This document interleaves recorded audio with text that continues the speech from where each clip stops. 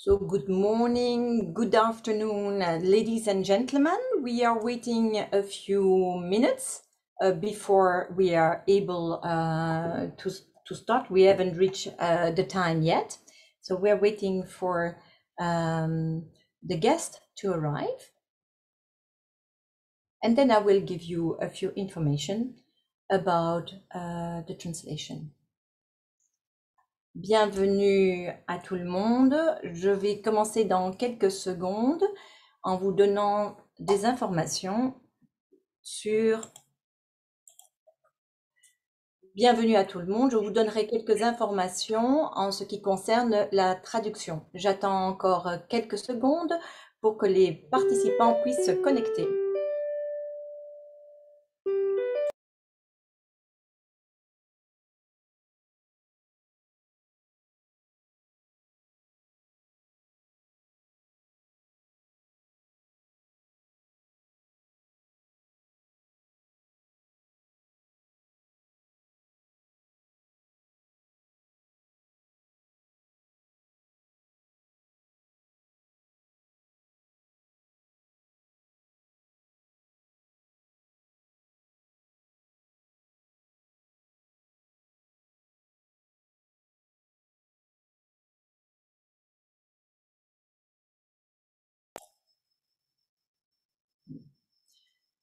Bienvenue à tous les collègues et amis francophones.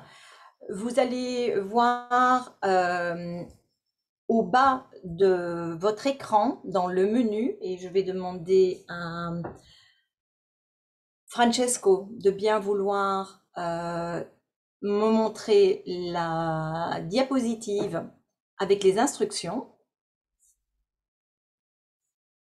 Et c'est la deuxième. Ah, elle manque.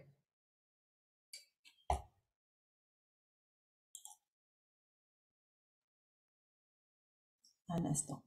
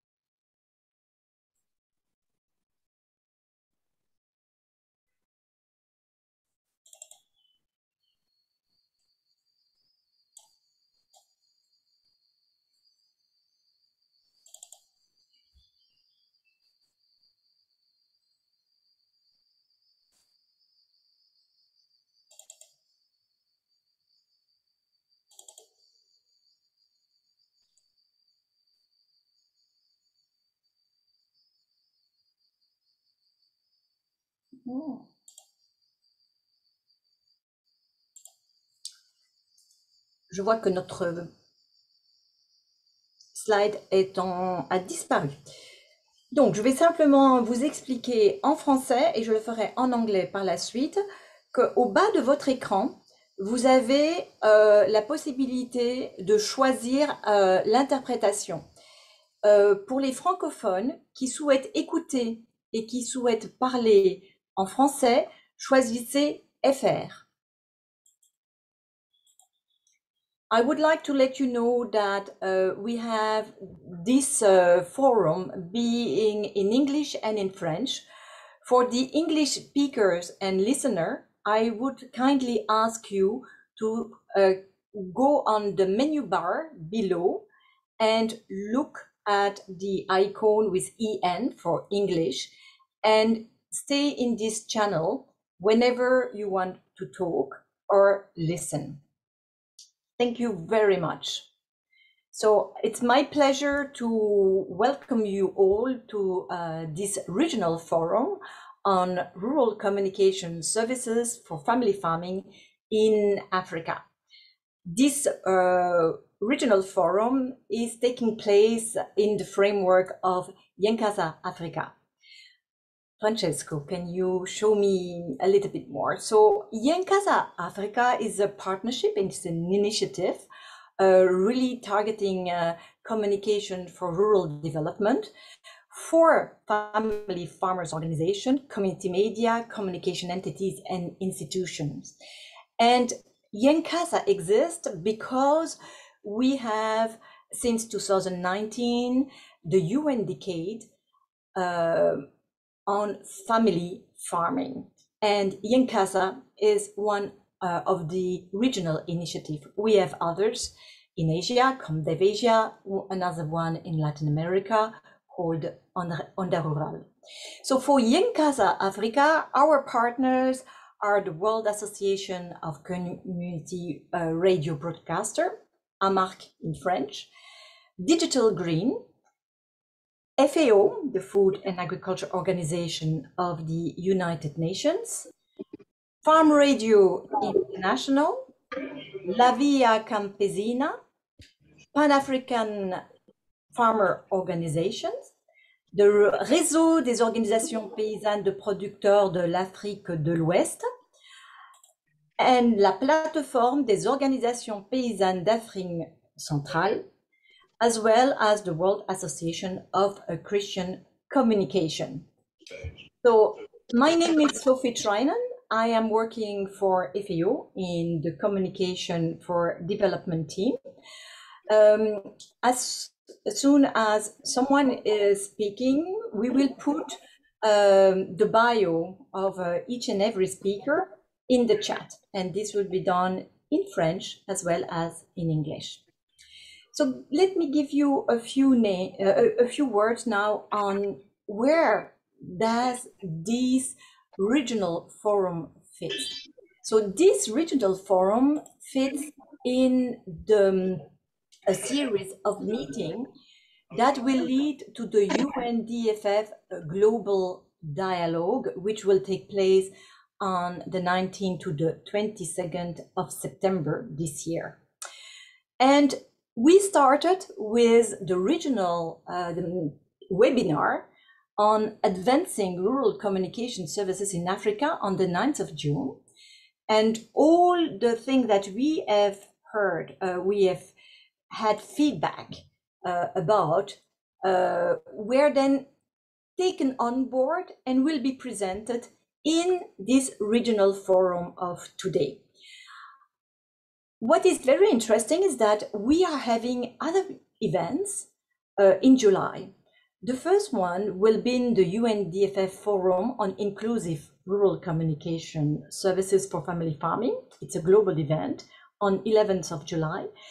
And then on the 14th of July, our colleagues from the Regional Office for Africa are organizing the Regional Dialogue on Family Farming for Africa.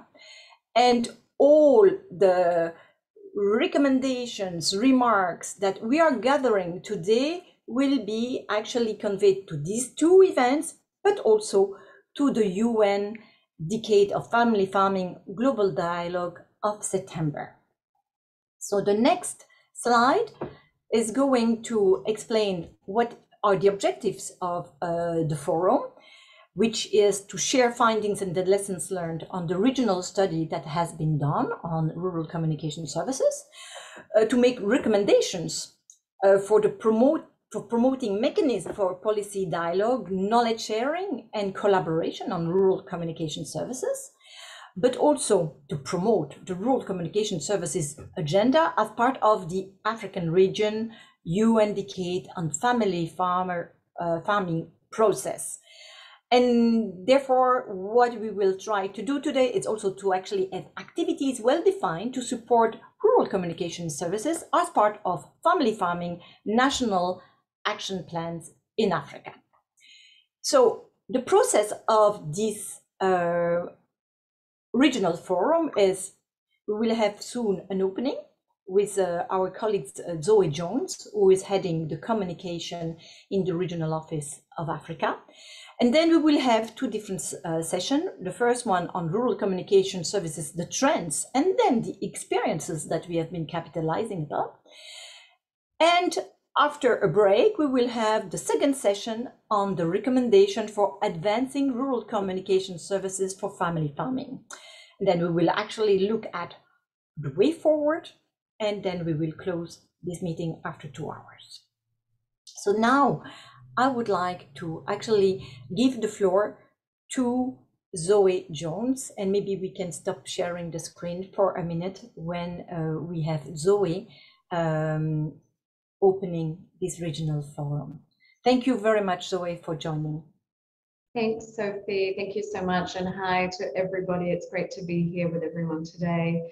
So I'd like to formally welcome you to this regional forum on rural communication services for family farming in Africa that's organized within the framework of the UN Decade of Family Farming, the UNDFF, that is in its third year of implementation. As you may know, the UNDFF Global Action Plan recognizes communication as an asset to advance family farming, to give voice to family farmers, to enhance their communication capacities and promote inclusive rural communication services. As Sophie just mentioned, these are also YNCASA Africa's priorities and main lines of work that are the basis for collaboration among many family farmer organizations, media networks, academia, and institutions that have joined this initiative and that are represented here today.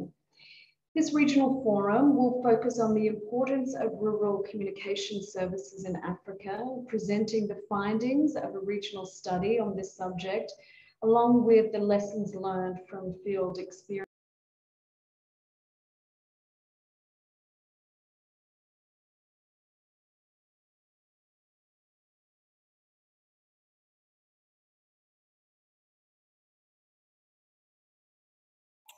Zoe, I believe you're on mute. I'm so sorry. Let me pick that up. I was saying that our session today will provide perspectives on the use of media and information and communications technology, or ICTs, and their adoption by farmers, as well as recommendations for advancing rural communication services for family farmers in Africa. It will also inform about next steps and activities promoted by YNCASA to support the UNDFF and the family farmer organizations in the region, such as a new YNCASA radio initiative that will be shortly launched to support selected countries in the region. And there'll be more on that today. But thank you to everyone for attending today. Your contributions will feed into the Global Forum on Inclusive Rural Communication Services that will be held on the 11th of July. So I encourage you all to listen and engage and share today, and your views and ideas on rural communication services are greatly appreciated and valued. In the Akan language of Ghana, YNCASA means our talk. So let's talk and start sharing. Thank you, and back to you, Sophie. Thank you very much for your welcoming remarks. I would like now to really enter into our first session. So, Francesco, can you share the PowerPoint for the second session? And for this first session, I will invite Sarah Cardy, who is professor at the University of Reading, and she's going to present us the trends of rural communication services. Sarah, are you with us? Yes, I am. Hello, nice to see you, Sarah. Please tell us more about all these trends. The floor is yours. Thank you. So we're taking a very large snapshot, knowing that Africa is an enormous place. So remembering that there's some certainly going to be variability between the different countries, but these are some overall trends. Communication, particularly in rural areas, was initially very top-down and driven largely by governments with a single extension service or a single agricultural service. But over time, in the last decades, there's been a move towards more inclusive and farmer-centric approaches, particularly moving from nationally controlled to locally controlled. So instead of having one government service provider, there has been a move towards multiple service providers at community levels. This can mean that, on the one hand, this could mean that there's more choice for rural communities, but it can also lead to fragmentation of services. So whereas you could be guaranteed one set of services that provide for all of the needs of rural communities when they're under a single government-driven program, when there are multiple service providers, there isn't necessarily a guarantee that all of the services will be provided. They could be fractured and they may not be of the same quality as if they were provided by a single government entity. So there's been this move from a top to a community-driven approach and towards multiplicity in provision. And there's also been a rapid expansion, particularly within the African continent, a rapid expansion of telecommunications. So it went from very poor telecommunications infrastructure to large-scale coverage of many areas by mobile phone, by internet facilities over time. This is more in urban areas, but there has been a substantial expansion in rural areas, both in terms of actually putting up the infrastructure, but also policy pushes that have emphasized the need for more connectivity in rural areas and between countries. So there's been this national expansion of telecommunication infrastructure and expansion of the abilities of individuals to use ICTs. Some of that is through capacity building and specific training in ICTs, and some of this is through generational learning, where people are more familiar with and grow up with the technology. So we've seen people doing more and adapting the technology and different technologies more over time. However, there are also substantial inequalities in access and control of communication. One of the ones that we see consistently is gender inequalities, and this is being able to get your hands on technology, but also being able to control and make decisions about it. This follows other factors of social differentiation, things like age, rural versus urban, different ethnic divides, and poverty and versus wealth. So these all have implications for access and for unequal access in the access, control, and use of communication tools.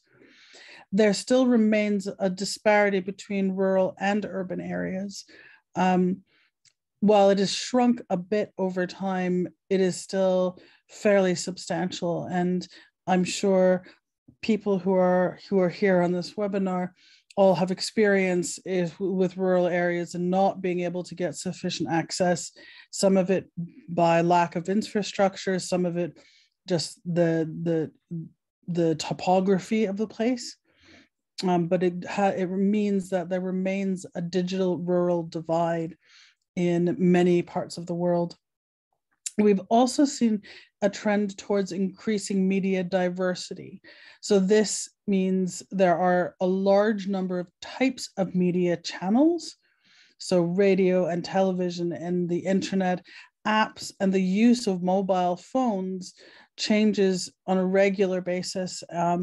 What people can use, what people have access to, and how they can take control over it changes regularly. And there is also great diversity in the use of media and of the use of different communication tools. How people use them changes very quickly, and it is a rapidly changing and innovating environment. And then the other thing that comes out if we look at communication is understanding that processes in communication can be just as important, sometimes more important than the technologies and the outputs. There's often a focus on outputs with communication, but process remains fundamental. Next slide, please. So what then are the main elements and conditions that we need to address to have inclusive rural communication services? We need awareness raising and information. So we need information that is appropriate for the context that we're working in and is the right content at the right time. We need knowledge sharing and training, so empowerment, capacity building, and developing communication capacities, including ICTs. This means understanding how people use ICTs and building on that, but never assuming either a sufficient capacity or a lack of capacity. And we need appropriate channels that fit people's bandwidth, mobile phone access, language requirements. We need advocacy towards policymakers, so policies that enable communication. And this sometimes means looking at policies that are not the obvious ones. So it means taking a holistic policy perspective, and it needs to be people-centered. The users and farmers and rural communities need to be at the center of these policies. And finally, we need networking, partnership, and social mobilization. So collaboration, networking, working with different groups, different partners, be it farmer networks and communication providers, non-governmental and governmental organizations. It needs to be inclusive, so recognize equity. And how do we commit to equitable access to information and communication? Next slide, please. So what are our priorities for inclusive rural communication services? Again, they're along the lines of the themes that I just raised. We need awareness raising and information, so access to communication, so both the technology and the ability to create and change and adapt communication. Literacy, timing, so the right information at the right time for the right people. We need knowledge sharing and training. So it needs to be innovative, it needs to be adaptive and inclusive. So it cannot be one size fits all. It does need to respond to the context, to the needs and interests of rural communities and of farmers. And it needs to capitalize on the knowledge that people have. We need to avoid the assumption that farmers do not have sufficient capacity.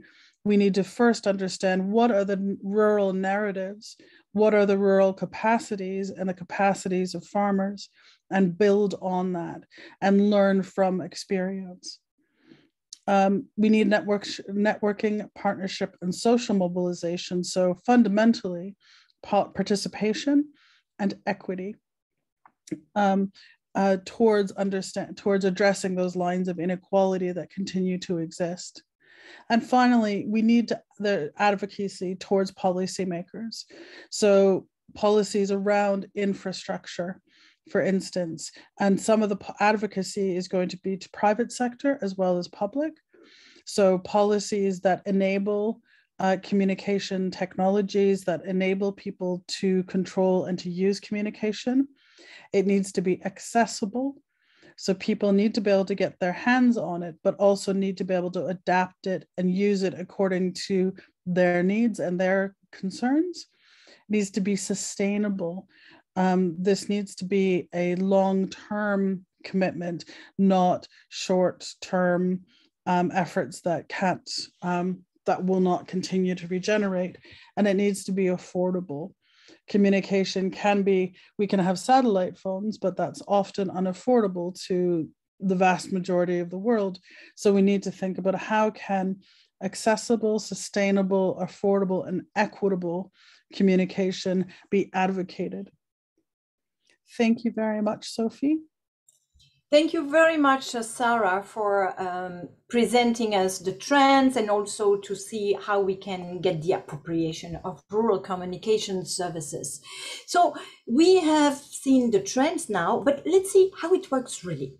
So we have invited now 5 speakers, and I would kindly ask the speakers really to keep it to the 5 minutes allocated and no more, to share their experiences, and they will explain what have been done, then what was the impact, and so what are the lessons learned and the tips that they can share with us.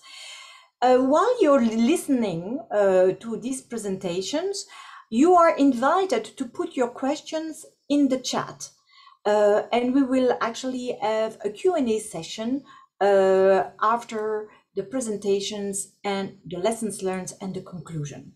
So now it's my pleasure to invite our first speaker from Ethiopia, Temeksen Gebeyu, who is actually the director of the Agriculture Transformation Agency. So, Temeksen, are you with us? Are you ready? Yes, yes, Sophie, yes. Welcome, and please, tell us about your experience. It's a very interesting experience. Go ahead. Thank you very much, and thank you very much for engaging me in this journey. Maybe let me just present our experience in terms of maybe the advisory, the extension and advisory service, the rural communication in terms of the extension advisory service.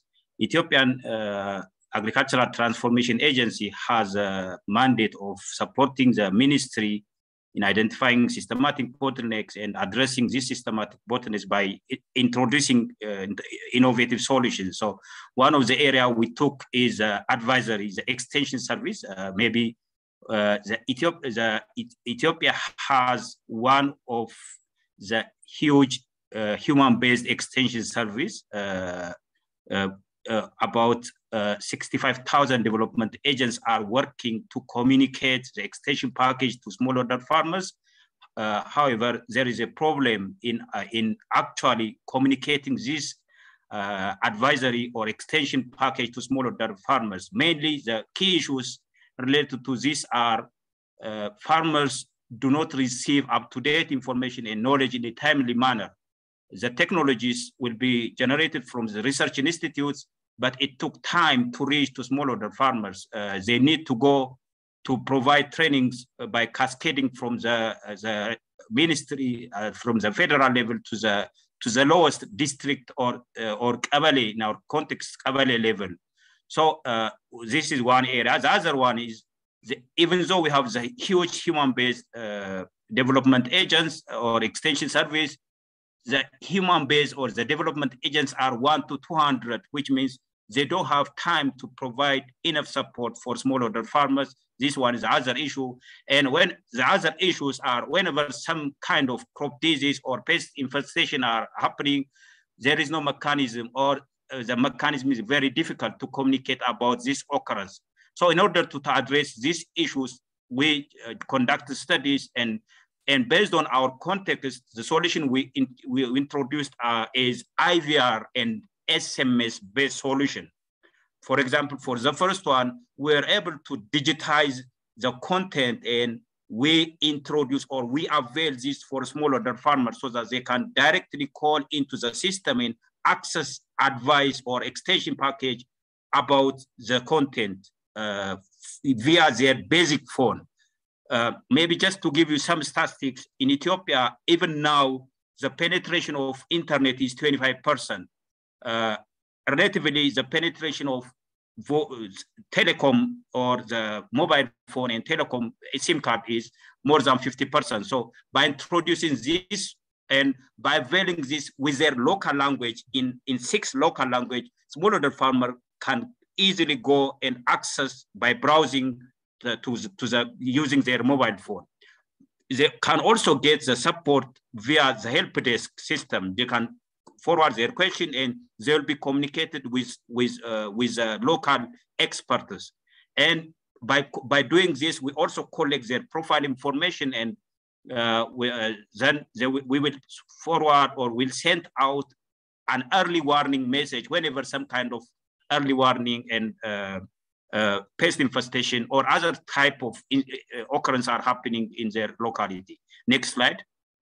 You have 2 minutes left, Tamet. Okay, so this is this shows how simple it is. Anyone can call. This can be found at household level, and so this is just for showing. As you can see, you can browse, you can go pre-planting, planting, you can crop, you can select crop and things like that. And as you can see, the first one, you can select your language in 5 to 6 language. Next slide, maybe. Yeah. So lesson learned. The first lesson learned is this IVR is very, very good extension tool for improving farmer knowledge about new agricultural practices. As you can see here, we have contents, advice, new approach about agricultural practice, about 21 crops, livestock, COVID-19 response, digital financial literacy. So this is a very, very important considering our context, the level of penetration of mobile phone, the level of penetration of digital, the level of digital literacy and other issues. This is one learning. The other one is either improve participation of females comparing to other channels such as video. For video and for other channels, they need to go or they need to have more other services or product device. But with IVR, you can find one at least at household level, and females have an opportunity of using that device, and with the local language, they can call in and access the content, and this will help them improve their knowledge about the agricultural practice. Public-private partnership is also very important. As a public, as a government level, there is a subsidy, there is investment, and there is other issues, other things which could be done. And from the private side, there is system development, promotion, and things like that. And this public-private partnership is very important. Content creation is also needs to be participatory. The content, the call-in service is generated at the top level, but whenever some kind of disease happens or things like that, there is a collaboration between ATA, Ministry, Digital Green, CMIT, and others for like waitress related advisory service and things like that. So making content creation should be participatory. The other thing is awareness creation should be a continuous exercise, unless and as far as we communicate, the service will be used until, or as far as we communicate the public or the service we have, or otherwise it will not be used by smallholder farmers until sometimes they know about this and they know about the benefit and things like that. So this is what our learning. Yeah, thank you very much. Thank you very much. It was very interesting to hear from ATA and advisory services in Ethiopia, which is actually something that can be adopted in other places in Africa. I would like now to have another example, and this is coming from Ghana with the well-known Esoko. And I'm inviting Gordon Nikoi to actually explain what Esoko is doing and how Esoko is working in Ghana. So please, Gordon, the floor is yours.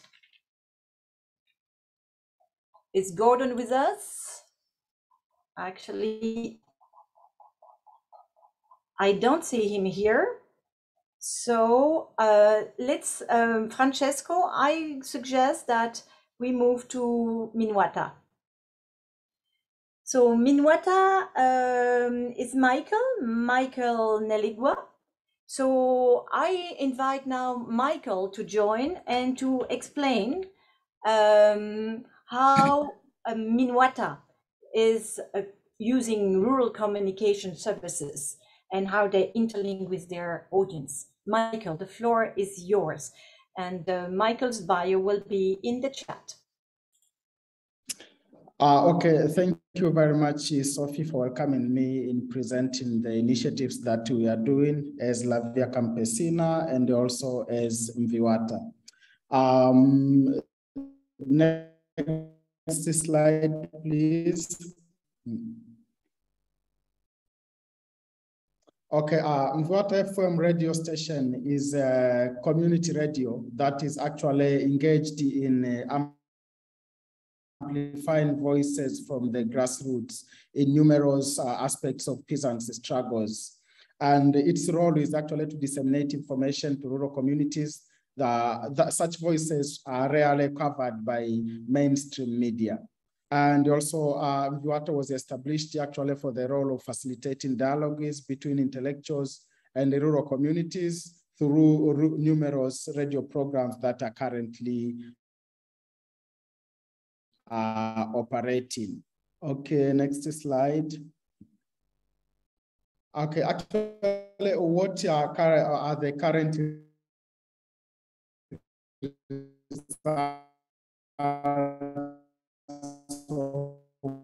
or impacts that you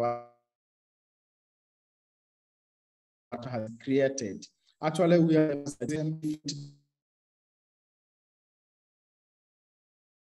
also in radio programs that has actually amplified the for the agendas to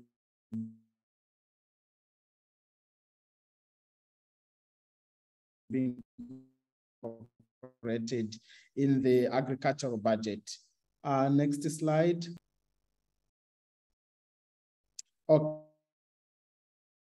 Okay, so actually, what are the lessons that we would like to share with the our peasants? Are the peasants actually to have their voices amplified and supported, the role that Mviwata Radio is currently doing? And also other lesson that we learn is that communication should be centered and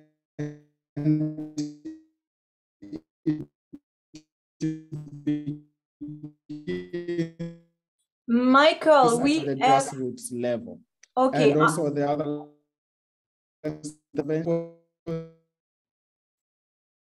I'm really sorry, Michael, but your voice is breaking and we cannot hear you very well. So, okay, I'm actually fine. Okay, I thought that perhaps the connection is unstable, but I was sharing about the lessons from Mviwata, and I'm thankful for that, that I finalized the presentation.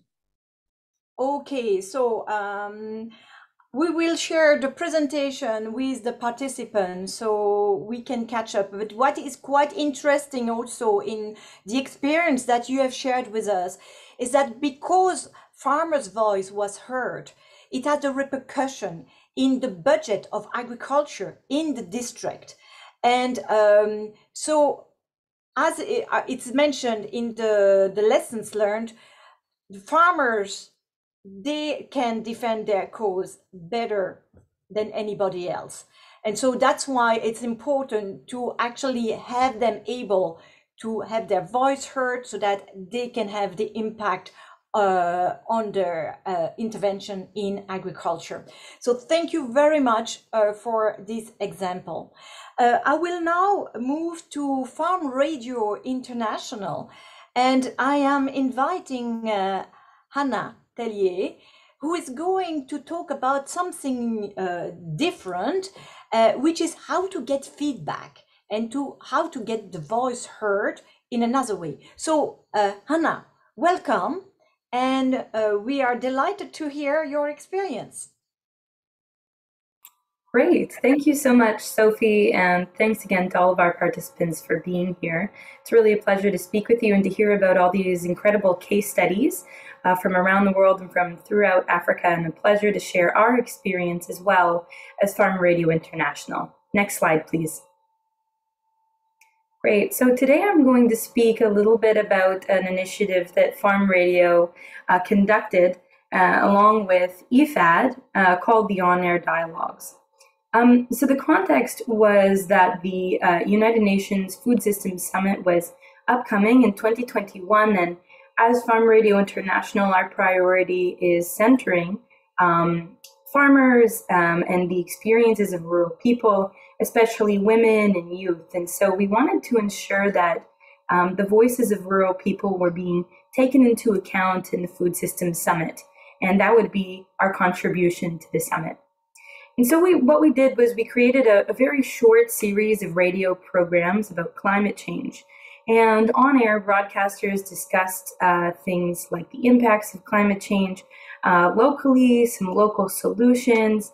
And this on-air dialogue prompted listeners to share their own ideas and contribute to the conversation, sharing their own ideas, knowledge, experiences, and especially their needs with regards to climate change and climate adaptation and mitigation.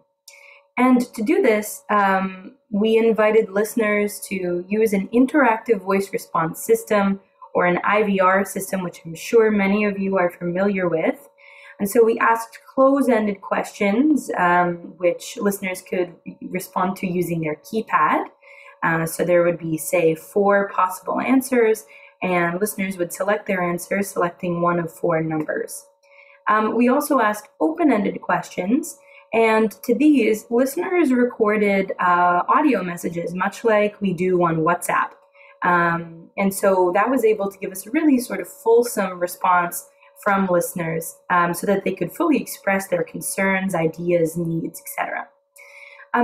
This has been a theme throughout our presentation today, but rural people know best the issues facing them and the solutions that they want and they need. And so rural people must also play an essential role in helping to inform policy and programs and projects that respond to these issues. This interactive voice response system was a really great way to be able to do that.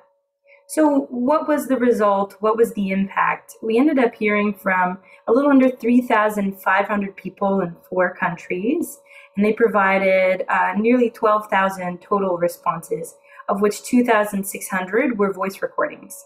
So we analyzed all of this data, we created a report, and we submitted it to the Food Systems Summit. And we also now have a website which features the real voices of respondents.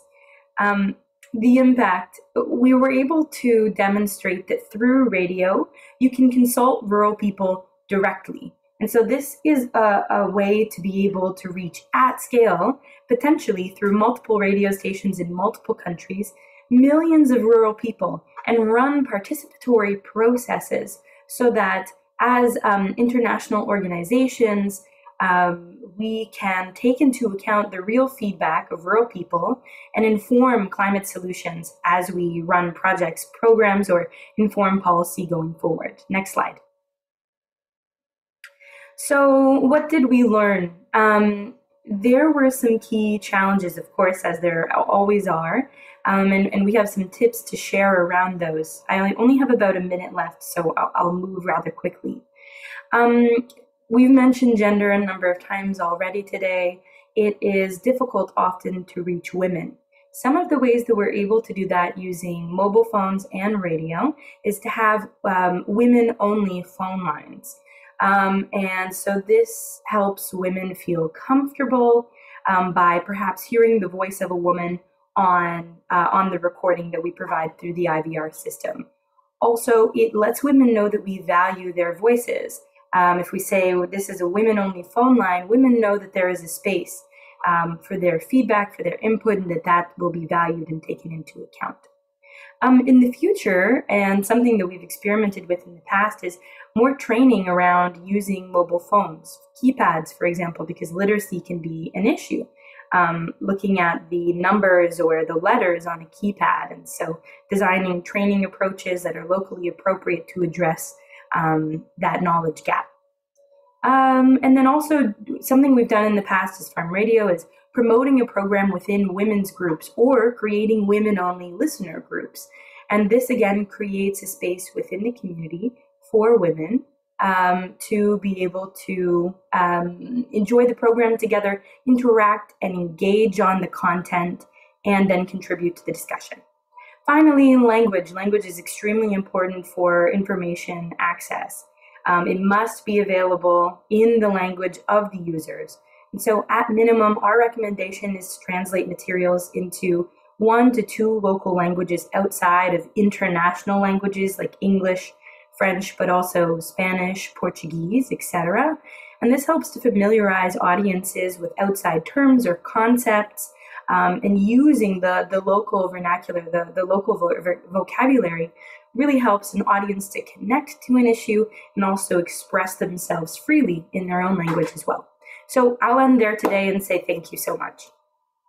Thank you, Anna. This is really great. And we have learned a few tips, and I also appreciate all the gender aspects that you mentioned, to have dedicated line for women so that they can be more confident and share what they have and they wish to share. And also, you don't need to have a smartphone. You can actually use a mobile phone and use easily different numbers to also give your advice or opinion. So I'm now very happy to invite Winfred from the Farmer Field School, because she has also an interesting approach on how we can use information and communication technologies to support the facilitators of the Farmer Field School.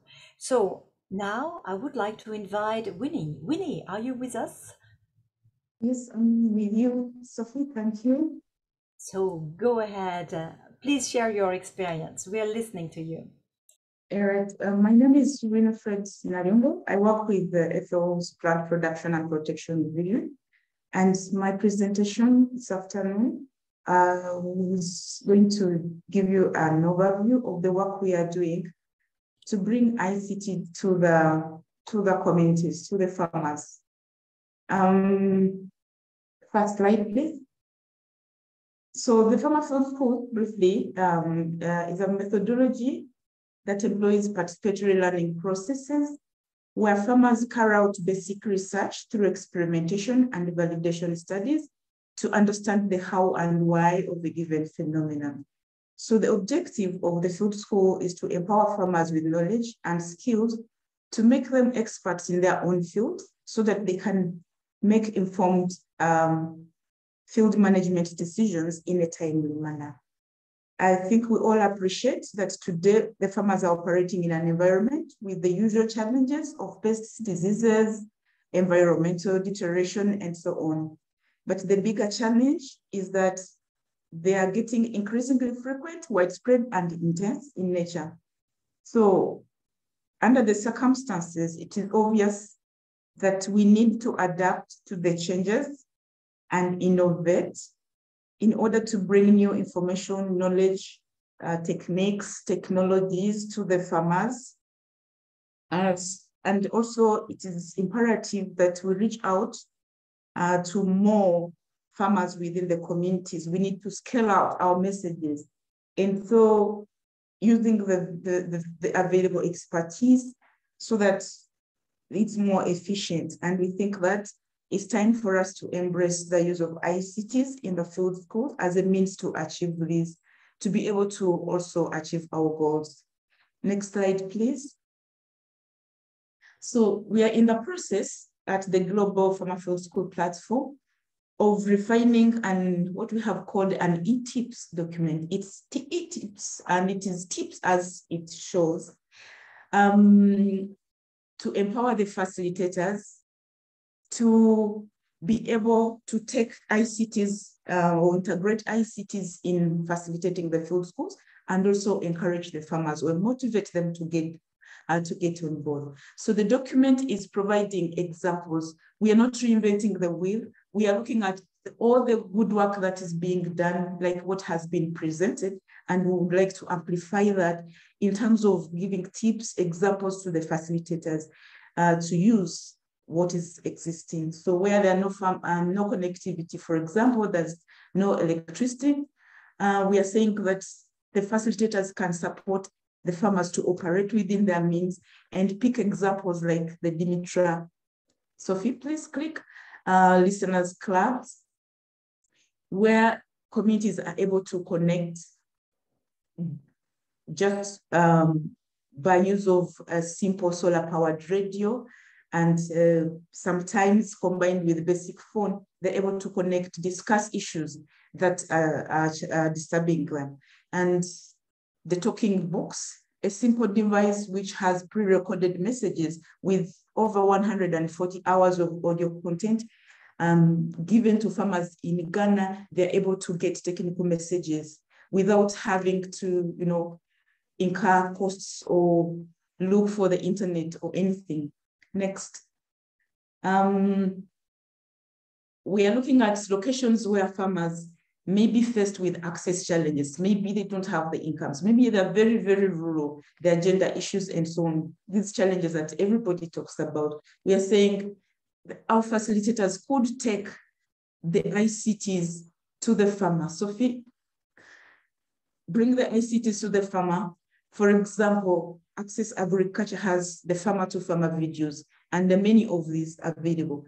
A good facilitator could download these and go and show them to the farmers so that they are able to learn from what is happening elsewhere in the world. And of course, there are communities that simply just need, they have whatever is required, they are connected, but they need awareness. They need to know what is happening around the world. So for this, we are saying, let them be sensitized, let them be given the information, show them how to do it. Sophie, show them how to say download. Francesco, can you? Yeah. To download applications, connect to the internet, or maybe text messages using the various messenger apps that are available. So this is what we are putting in this tips document for the facilitator. And so we are saying that it's important to demystify the ICTs. And this is for all of us all, because the ICT space is wide enough to accommodate all categories of farmers, right from those who can only afford to use the basic radio to phone to the high-tech drones. So we're saying that it is important to be creative and make the ICTs usable by the rural population and support them to evaluate their situations and decide what works in their context. If they appreciate the value of ICTs, they should be able to embrace them, and that would include even paying a small cost when necessary to use the ICTs. So thank you very much. So we are saying we should not let everybody or farmers regard ICT as rocket science. And so the last slide is just for information about the Global Farmer Food Score platform. It's for your reading later on. Thank you very much. Thank you very much, Winfred. This was really interesting, also showing what you can do when you have no connectivity, little connectivity, and better connectivity. So we have to be thinking outside of the box and be creative. So with all these different examples, and Esoko was more about market access, unfortunately, due to time restriction, I would invite Digital Green, who has been working on these case studies, to share with us the lessons learned from them. And so I'm inviting Ankita Sig to present us these lessons learned. Ankita, the floor is yours. Sophie, this is Chelsea. I've been pinging her and I don't see her online, so I don't know what has happened, but I'm happy to step in Ankita's behalf, if that's okay. That's perfectly okay. Go ahead, Chelsea. Wonderful. And a lot of what I will say will sound a little repetitive because the lessons that all of our speakers have shared already really align with what we've learned from these case studies. So that's wonderful. Also, these are the lessons from the case studies, but we also presented these to the Yenkasa Africa Community of Practice. So we have also integrated the discussions that we had a few weeks back into our lessons as a whole. So with regards to information, and Sarah also mentioned this, the right information at the right time is critical. There's no point in sharing information that is off season, that is not relevant to what's happening in your crop cycle, for instance. And in a similar vein, the content must be adapted to the context. So it's localized and relevant. Otherwise, again, it's not usable. Farmers are also interested in diverse information uses, and co-creation and participation is very important. For instance, in Digital Green's video approach, we're working with farmers for farmers. So our content is really integrating their participation. We must also make knowledge sharing a two-way street. So that's when initiatives such as like the interactive voice response, or IVR, with the Ethiopian ATA is very important. Then the case studies we've researched also reveal that voice messages and SMS are very important RCT tools. And relying on information dissemination using text may not necessarily be effective, especially in areas where literacy rates are low. And going back to the integrated voice response, in many cases that yields better results. You know, interactive voice response can be scalable at marginal costs. And in Ethiopia, IVR has been highly effective at a low cost. And as Temesgen presented, when IVR is targeted to women, it can be extremely impactful.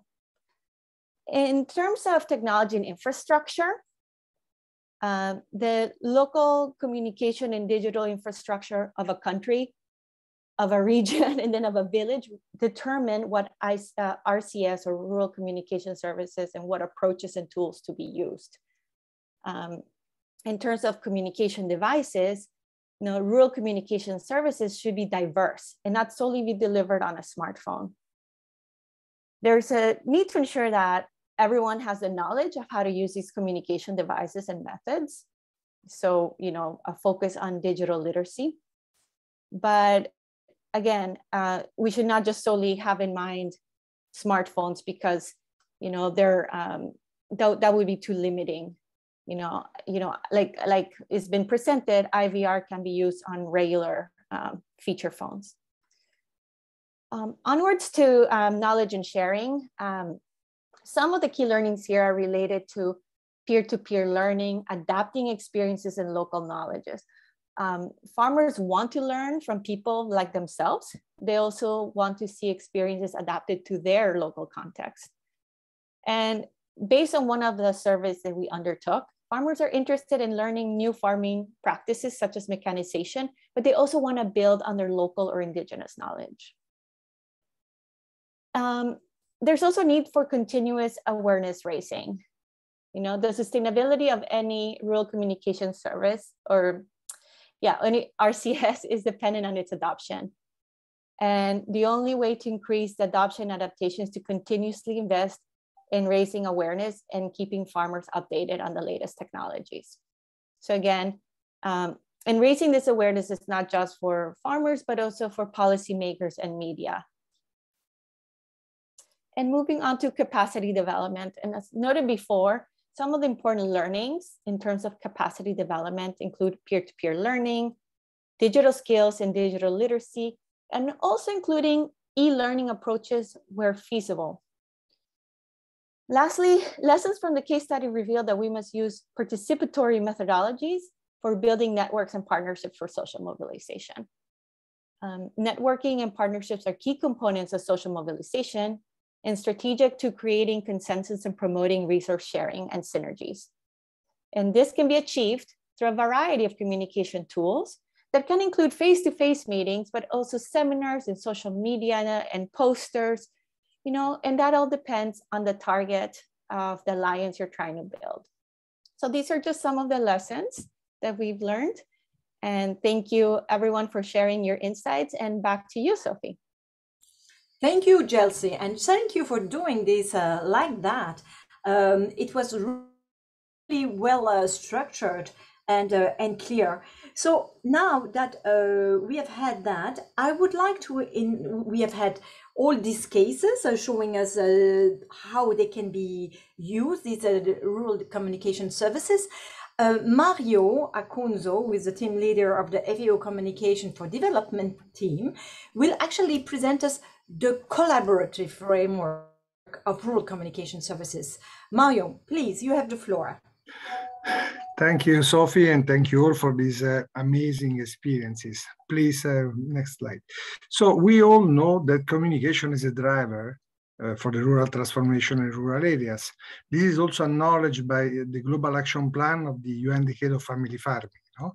So this Global Action Plan recognizes the need to give voice of family farmers to enhance their communication capacity and to institutionalize rural communication services as part of the national family farming policies and initiatives in general. So communication is at the heart. Now, just please back to the, okay, thank you. So what are the rural communication services? Those include, as we have seen now, a wide range of farmer-centered, and this is the main element, the farmer-centered approaches and activities to end also, but also institutional arrangements. So let's say there is an evolution, so from the project to the institutionalization within the context of the policies. This is what is needed. So we don't need just project-based activity, we need policies that enable these services. And these services have to deliver relevant content, so suitable communication processes and activities, and the use of appropriate media and ICTs that have to be institutionalized to provide on a regular basis demand-driven communication activities, services, based on the case by case, by the needs of the people, by the needs of family farmers. So there is a need for negotiating and institutionalizing these services that are very different among them according to the agroecological conditions and the role and the priorities of the farmers' organization. Next step. So this collaborative framework of rural communication services includes guiding principles, approaches, strategies, facilitating activities, but also this institutional dimension. And the overall goal is to enhance capacity for informed decision-making and collective action by rural people. So this is the framework. We are collecting experiences, point of views, and we are trying to foster a dialogue between farmers' organizations and institutions and governments to make this available within the context of the national family farming policy, agricultural policy. Next slide. There are few features that are very important. So we have to start with the people needs at the center. So to enhance local communication processes and capacity. So this is the basis. This cannot be centralized. Rural communication service has to be decentralized at the territorial level. But also we have to facilitate the convergence and appropriation between medias and ICTs. So local media and ICTs to do what? To foster dialogue, mediation and knowledge sharing, to make available the local knowledge and the technical knowledge that is appropriate for family farmers. Next slide.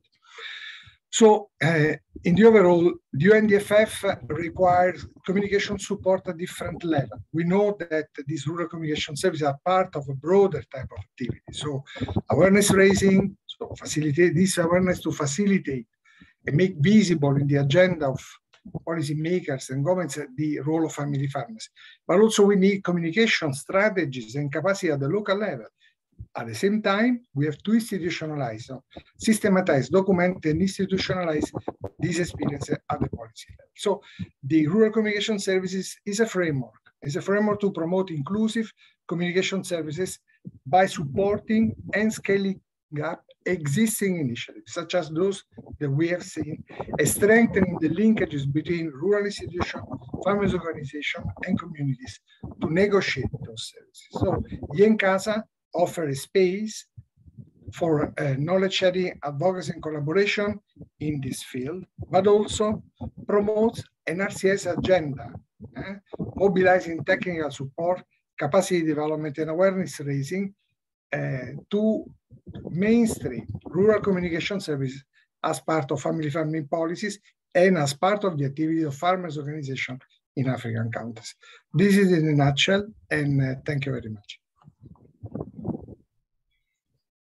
Thank you very much, Mario, for providing this great framework and enable us to actually put all the dots together. So now I would like to invite, which will be the next slide, who will explain what are the main conclusions that we have been able to gather after the webinar that we had on the 9th of June, and taking into consideration the different cases that have been proposed. So Francesco, I'm happy to invite you to take the floor. Thank you, Sophie. Thank you, colleagues. After all these presentations, the most important thing, I believe, is to really understand the process that we are approaching. The first step is, of course, the development of inclusive and sustainable rural communication services. I mean, we have to work together in order to foster the development of media outlets, ICT applications, social mobilization, in order to create this collaborative framework that Mario just explained. The second step is, of course, to support the national action plans and family farmers through these communication services. We have to use these communication services in order to support the policies for family farmers and in especially support the national action plans. The third step is, of course, the most complicated one, is the institutionalization of rural communication services. That, of course, is a process, probably a long-term process. There are, of course, few key elements that we have to bear in mind. Collection of evidence. First of all, if we want to foster the development of inclusive and sustainable rural communication services, we have to map the existing rural services in rural areas and see the collection, through the collection of primary data and secondary data that basically we already have. We have a fragmented system of communication. Therefore, it's really fundamental to map all of them, collect the evidence, the needs, and the priorities. The second step is fundamental as well, advocacy towards policymakers.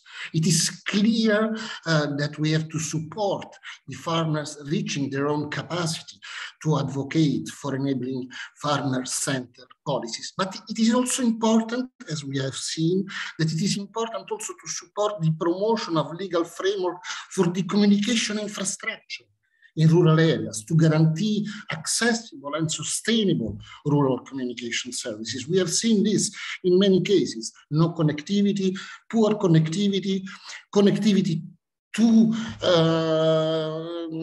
cost too high for the connectivity. The third step here is to design participatory communication services. And of course, in this case, the first step is to have a clear and shared concept among all of us, all the stakeholders, of what we mean by rural communication services, and increase the outreach in communities and, of course, in local languages. The second step, as we said, it's really to support the national action plans and through communication services and the communication in general. So, first of all, we have seen it many, many times: awareness raising and information. Therefore, promote regular awareness raising campaigns, use the appropriate channels, radio, social networks, the engagement of stakeholders, and of course, a collective action towards the development of the National Actions Plan for family farming. The second fundamental aspect is also knowledge sharing and training. We know that we have to adapt the knowledge in farming practices through communication approaches, social innovation, which is key in order to promote these new and adapt new ways of sharing knowledge, and in particular, digital literacy, focusing on women, youth, and vulnerable communities. And for this, we can promote community of practices for bottom-up and horizontal knowledge sharing. Of course, all this will come to the COMDEV strategies, how to support the implementation of the National Actions Plan for family farming through COMDEV strategies. mainstreaming these rural communication services, of course, in key selected countries. It's a process, it's a step-by-step process.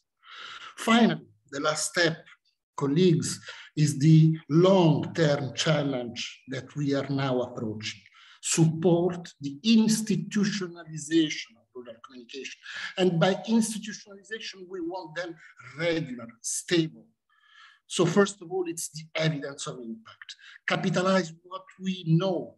Capitalize and promote this institutionalization through documenting the experiences, the lessons learned, advocating for their upscaling. And of course, continue with the policy dialogue, which is fundamental. We have to mainstream rural communication services as part of family farming policies and national action plans. And this can be done only together. Thank you very much. Thank you, Francesco. That was a very nice way to actually show the main conclusions that have been done with all the studies that have taken place. So now we have reached the Q&A and the clarification, but we would like to know if we have forgotten anything in what we have been presenting. So I'm inviting you to actually raise your hand or look in have the question in the chat. So I will ask now Uloma whether there are any questions that she would like to highlight to us. Uloma. Thank you, Sophie. Currently, there are no questions, but there's a great point here from Keto. Its communication is a tire that enables development in our community. So she said a car without a tire can't move. And now to developing our communities, there should be a proper and good communication channels. So that's why I say communication is a tire to development of communities. That's a good point. And we also have another point from Christoph. He said the informations are right at the right time. However, farmers in parts of Africa receive contradictory or competing information all the time. We have to deal with that predicament. So these are the two comments currently. I see Leon's hand up. If you would like to unmute yourself and speak. Okay, Leon, the floor is yours. Léon? Oui, merci beaucoup. Merci beaucoup. Yes, thank you very much. Like you said, I am Léon Sizungu. I am in the Democratic Republic of Congo, and I'm part of the research center, agroecological research center. Please, can you make sure that it's translated? Yes, it's automatically done, don't worry. So in a DRC, we intervene in this approach, this family farming approach, and we participate in forums that are organized by the FAO through this approach, but we always wanted to make sure that everything is understood within the community because we have journalists that go with the farmers in the rural areas and that need to really understand this approach, because in the areas where we are, in our intervention areas of our program, we really need journalists that really understand well of this approach, family farming approach. And that is why I wanted to know how all of us together with this support from FAO to assimilate this approach so that we can mainstream it around with the journalists and the farmers. And it's the approach that is really used and practiced by the farmers and that we appreciate. And we have a project for that in 3 territories in the region of South Kivu. And so my question is, how can we have deepen this approach because our media teams and the journalists, they would like to have better ideas regarding that, maybe to have a special session for them so they can really improve their work on the field. Thank you very much, Leon, for this question, to which I'm going to answer in French. I am happy to inform you that we will have some training that will happen, and especially one in French, on the capitalization of experiences. That is also a participatory approach. And so it's planned for the last quarter of this year. Additionally, my colleagues are going to make it more precise in the second part of this forum.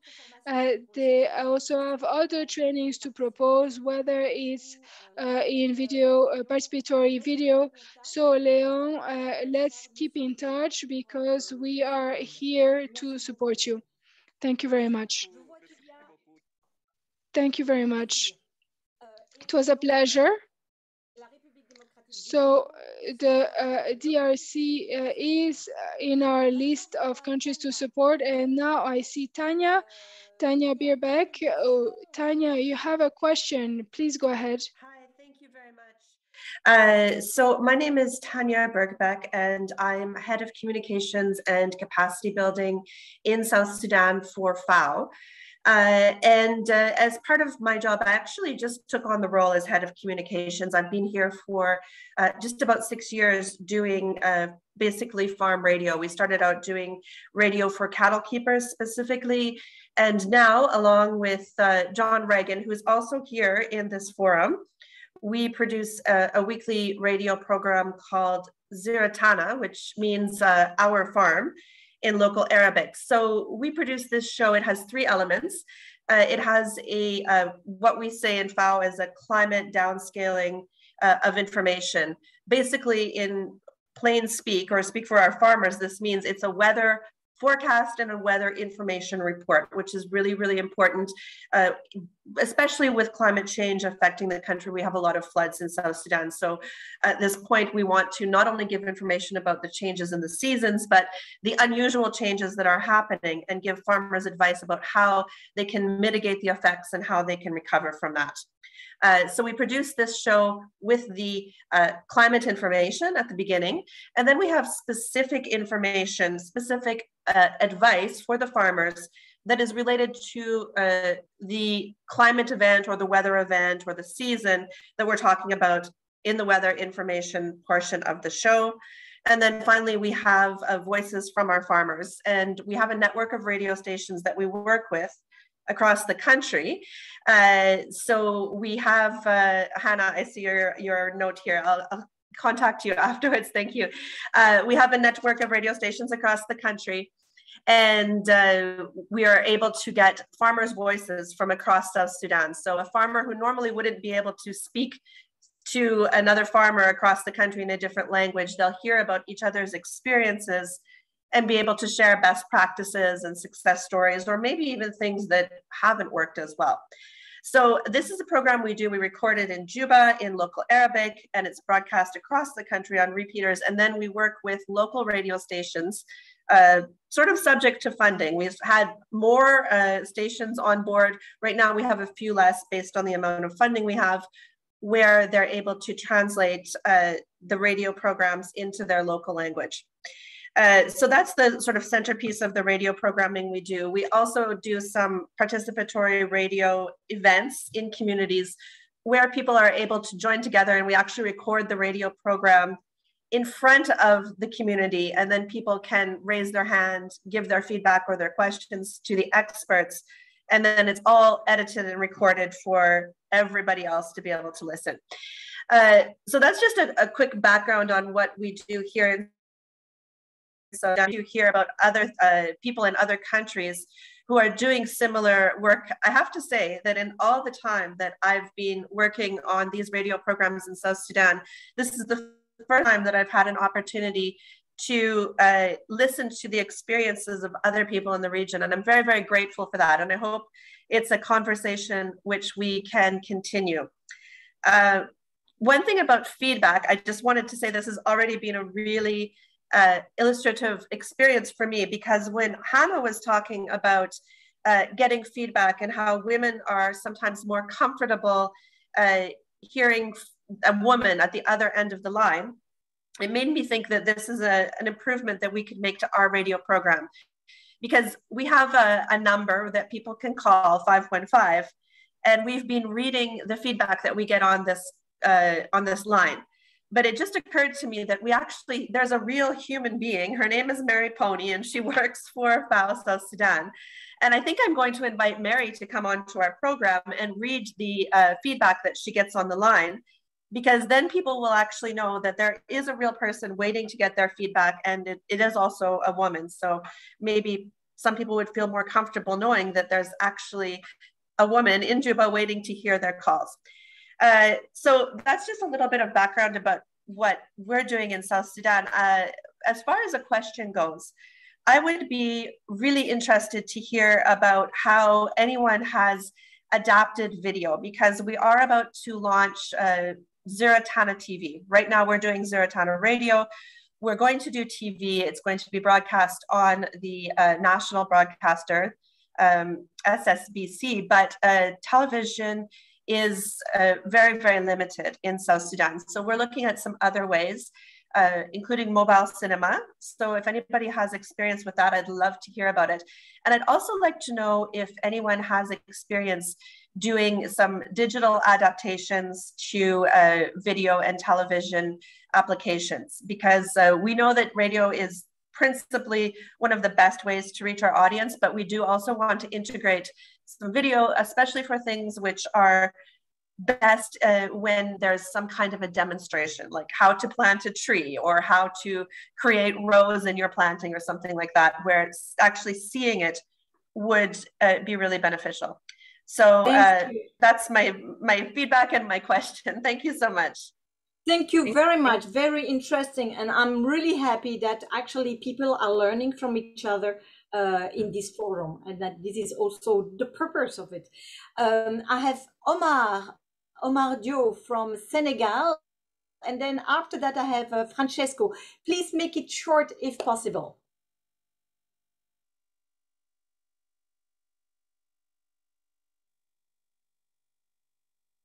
Omar, vous avez la parole. Vous pouvez parler en français. Omar, you have the mic. You can speak in French in the French channel.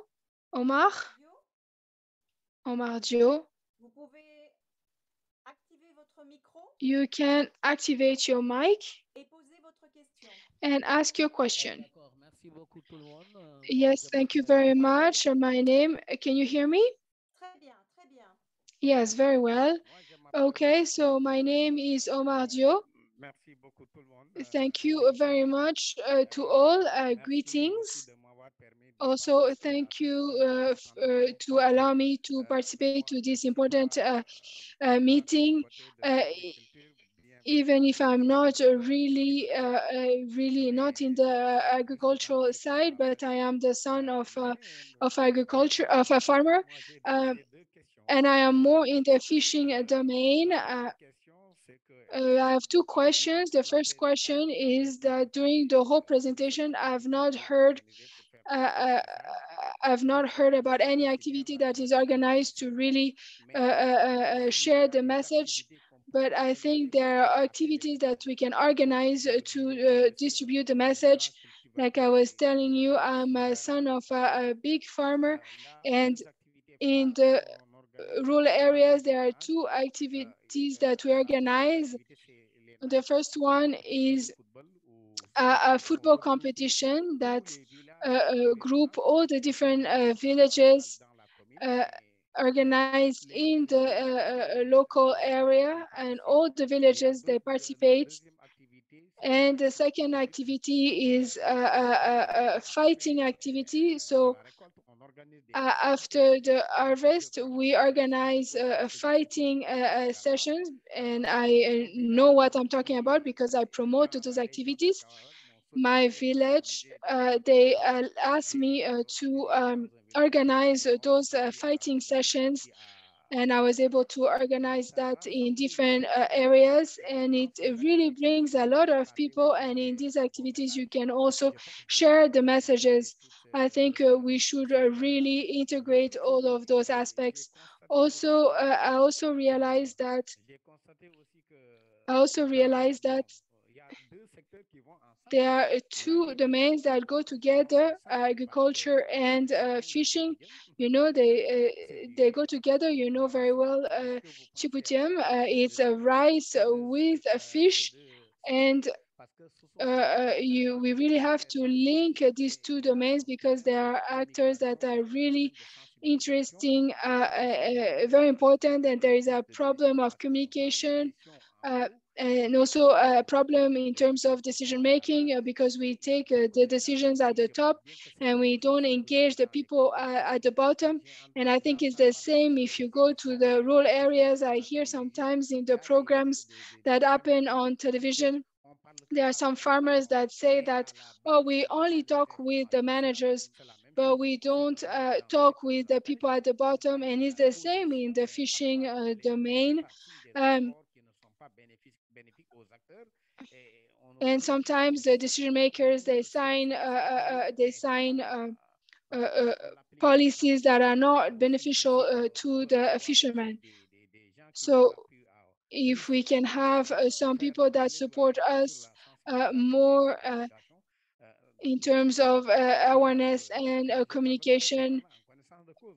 When I talk about this, I talk and I know what I'm talking about. And so I am the director of an association that group all the facilitators that do different programs in the fishing domain. So I don't want to take too long, but I am very happy to participate in this event that allowed me to discover a lot of things about agriculture. Thank you so much, Sophie. Thank you, Omar. I am very, very happy that you underline the fishing sector, because this year is the International Year of Local Fishing. And when we talk about family farming, in agriculture, in farming, we talk about forest, fishing, or everything that is done for environment and climate change. So I really want to confirm that we will continue to to eat rice with fish. And I think my colleague Francesco has his hand raised because he's going to respond to some of the questions. And I would like to leave a little bit of suspense, because we are going to give more response a little bit later. But first, I give the mic to Francesco. Yes, I am a radio man, so I can manage minutes and seconds, but just to answer to these last two participation, where the structures are really in those two countries, the structures are really incredible. We know that in Kivu, there are a lot of radios in all the different regions, and same thing in Senegal, where the radio network that you are talking to us about, Omar, there is also another huge network called URAC that group all the different community radio stations. So we know there are incredible experiences. And in our side, we also we commit ourselves to work on that aspect. It will be hard to explain that quickly, but with training that will talk about to mention modules for the farmers, the family of the farmers, and to create that collaboration with the radios and the families. And just to say that in the second part, of this webinar. We are going to talk about this question, and it's something that I really support, because I have a lot of experience in the radio, more than 25 years, and there is a lot of experience that I could share and capitalize. So I really invite you to share, to stay with us, because we are going to talk about this more in a little bit. Thank you very much, Francesco, and I'm going to ask you to show the next slide, and we are going to have a little break with some videos that we are going to share with you, and actually on artisanal fisheries and aquaculture. And after that, we meet again in 5 minutes.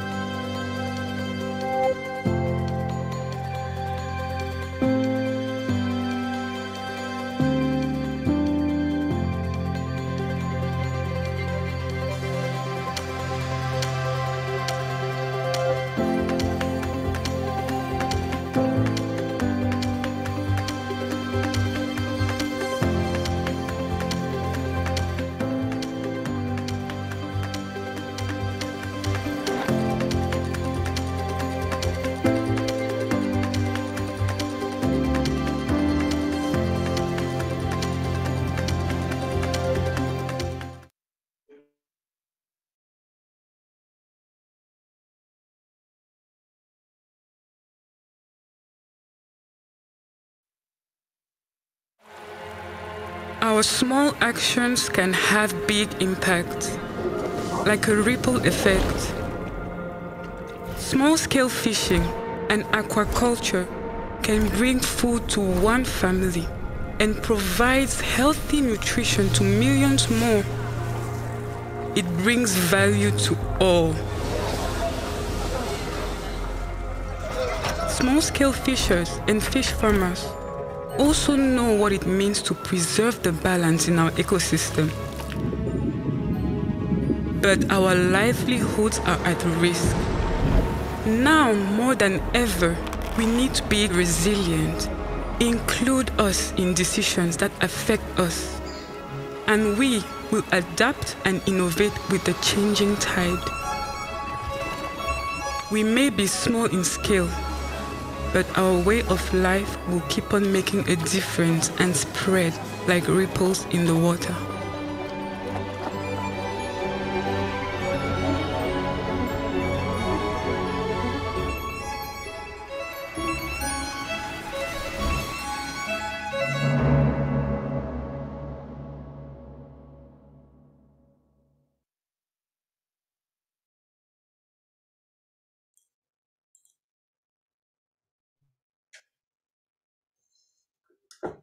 Welcome back. I hope you liked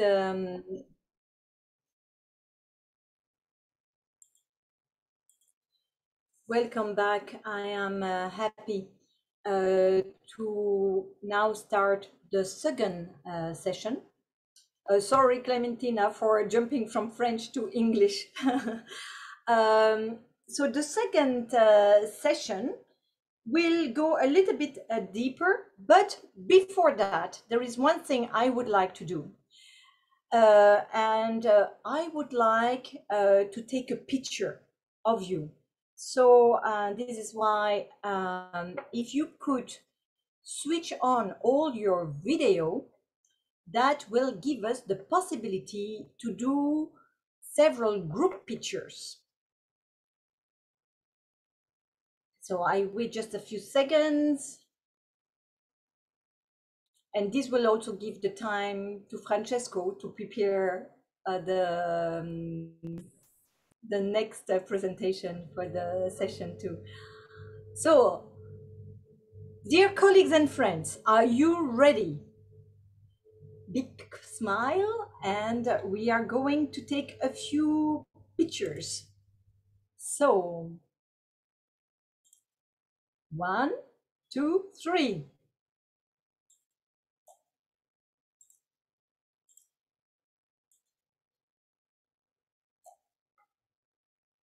And let's do, always better to do several. So, and I hope that several people in the team will be able to do that. Once more, are you ready? 1, 2, 3. I'm Antoine Cantizda from Burundi.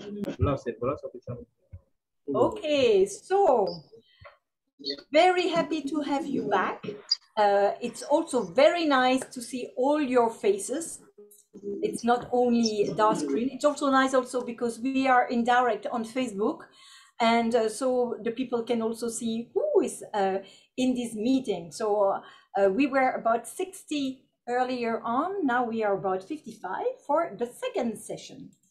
So now I'm going to be on the other part of not doing the moderation, but being maybe someone speaking. So I will actually give the floor to my co-facilitator, Uloma.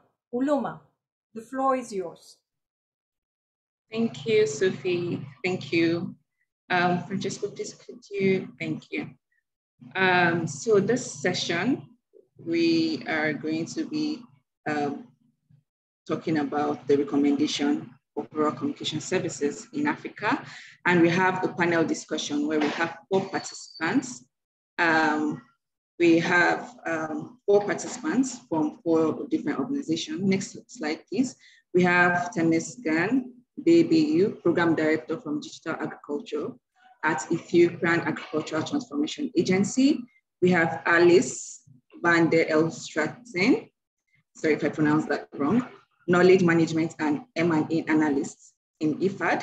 We have Peter Anadumba, South Cooperation Officer for FAO Regional Office for Africa. And lastly, we have Omar Dio, the President of the Association of Community and General Radio Communicators. So to get into the presentation real quick, the first question, this first question goes to Temesgen. Please, can you tell us what will you recommend as ways to mainstream rural communication services for family farmers in national policy based on your work experience? Temesgen, please, the floor is yours.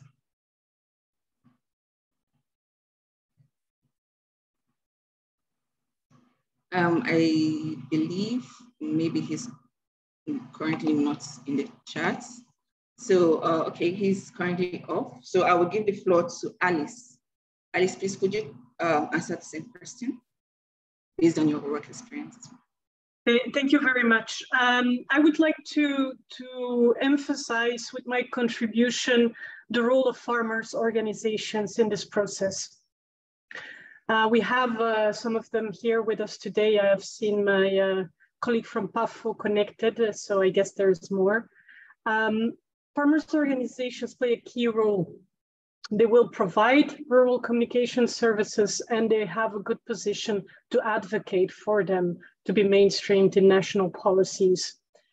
During the COVID-19 crisis, we saw an enormous increase in the role of farmers' organizations in sharing accurate and timely information with farmers.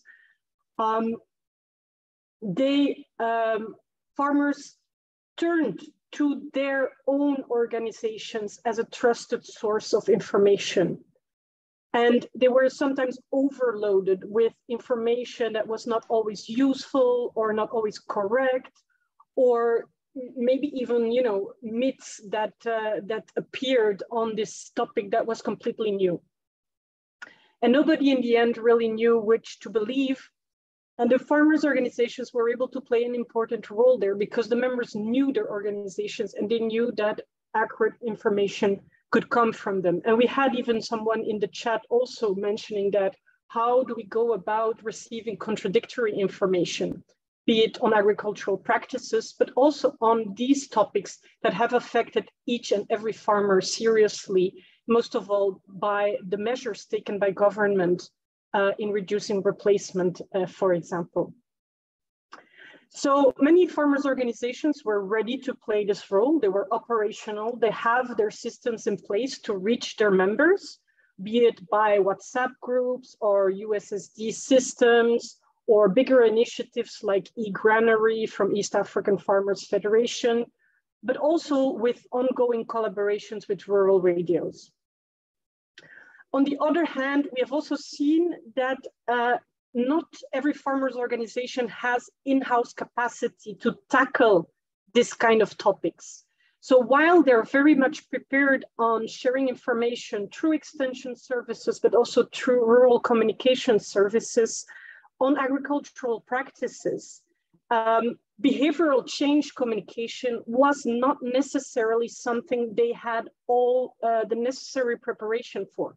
In the case of COVID, but also in the case of climate change and working on topics like climate change, this behavioral change approach is also something that is very important. So quickly we saw that collaborations were put in place with the Ministry of Health or other NGOs or structures that could support them in order for them to be able to support their farmers and share the accurate information with them. So for future crises and ongoing crises, I think that here there is still, you know, some scope for work that could be looked at in terms of rural communication systems. It is important to continue to work on this institutionalization of rural communication services. So it was already mentioned before, this mainstreaming of rural communication services has to take place at several levels before we can go and look at national policies. So when we look at all these successful practices and lessons learned that were shared before, this is what we need to capitalize on and adopt and ensure that also farmers' organizations have the necessary tools to improve what they're already doing, and through doing it more and more systematically, have also the necessary credibility to voice and to advocate for mainstreaming of this type of services, but also the infrastructure that goes with it in national policies. Within the EU IFAD-funded program that is called Farmers Organizations for Africa, Caribbean, and the Pacific, the aim of the program is strengthening these farmers' organizations, and this all for the benefit of their members, which are family farmers. It's a program that was designed by and for family farmers, and by supporting them in their institutional strengthening, they are increasing also their credibility and their capacities to advocate. And throughout this program, there's even a particular emphasis on doing this in the framework of the UN Decade of Family Farming. And I think we will hear maybe more from Bafo later today. Great. Thank you, Alice. That was a good presentation. It's good to see that a recommendation on behavioral change based on the COVID-19 situation and then the climate change is a very useful recommendations that would be relevant to RCS in family farming in Africa. So now the next question would be to the audience. I would like to ask the audience, please put your comments in the chat box, or if you would like to speak, just raise up your hand. This is a 2-minute session for the audience. So I would like to ask you, what are your needs in terms of support to family farming policies and UNDFF with RCS, Rural Communication Services? So please, if you have any comments on what your needs are in terms of the support to family farming policies and UNDFF in relation to rural communication services. Please, the chat box is open to me, 2 minutes.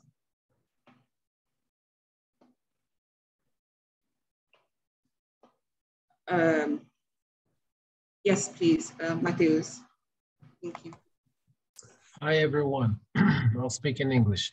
I have a question. One thing that's been that I've been grappling with is how to translate our demands regarding rural communication services into policy. So it's not clear to me how does that take shape. One thing that I thought now, listening to everyone, is that it should be part of, for example, of the structures of every initiative to have a communication aspect to it, based on all we are saying here, or following those principles. You see, that's one proposal, but maybe for the others that will speak, if you could maybe share your thoughts on how does this take shape in public policy.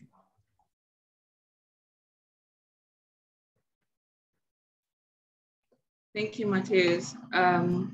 Your question will be responded, but before that, Leon, please could you give your response, your comments as well? Leon, the floor is yours. Merci beaucoup pour la parole. Yes, thank you very much. First, the comment I wanted to say that in terms of support for communication for family farming, especially in rural areas, yes, I put the answer that was given by my colleagues, but you're going to understand that there are the interventions at different levels, but also in some areas like ours here, especially in conflict areas where there are activities, where there are needs, the communication is not accessible. So the trainings, we don't have access, and the family farmers, they have a hard time to communicate about their needs. And so for us, because we support those small holder farmers in the rural areas, we have a hard time to reach them. And sometimes with a message system, yes, we can go through, but as a feedback, sometimes they come back, they say, yes, but we don't have those tools. Yes, we can communicate, but how, with what? Sometimes you're going to find maybe a lady farmer that like maybe in a territory like Shambunda, that is very rural, and she has a hard time. She doesn't even know how to use a phone, a smartphone.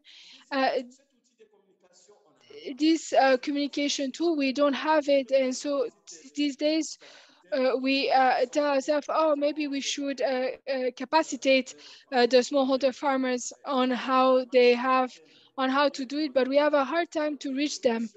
Maybe it would be good at our level, us with you as a partner, to implement this policy to support these women farmers and those that are in the rural areas, so that they can access to the information, but also that the journalists from different organizations can go there and reach them, and report their problems and their needs. And so then we would have some alerts and see how we can go and address that together. there are also different relations in those conflict areas here in the East, where you would understand that, oh, you went to do some reporting, and then this person was taken and was raped, or maybe this person was was in her field, and she was also she suffered from some violence, and was not able to access to healthcare. We don't know how and where we are going to meet the next victim, and also access. That's what's hard in those areas. And also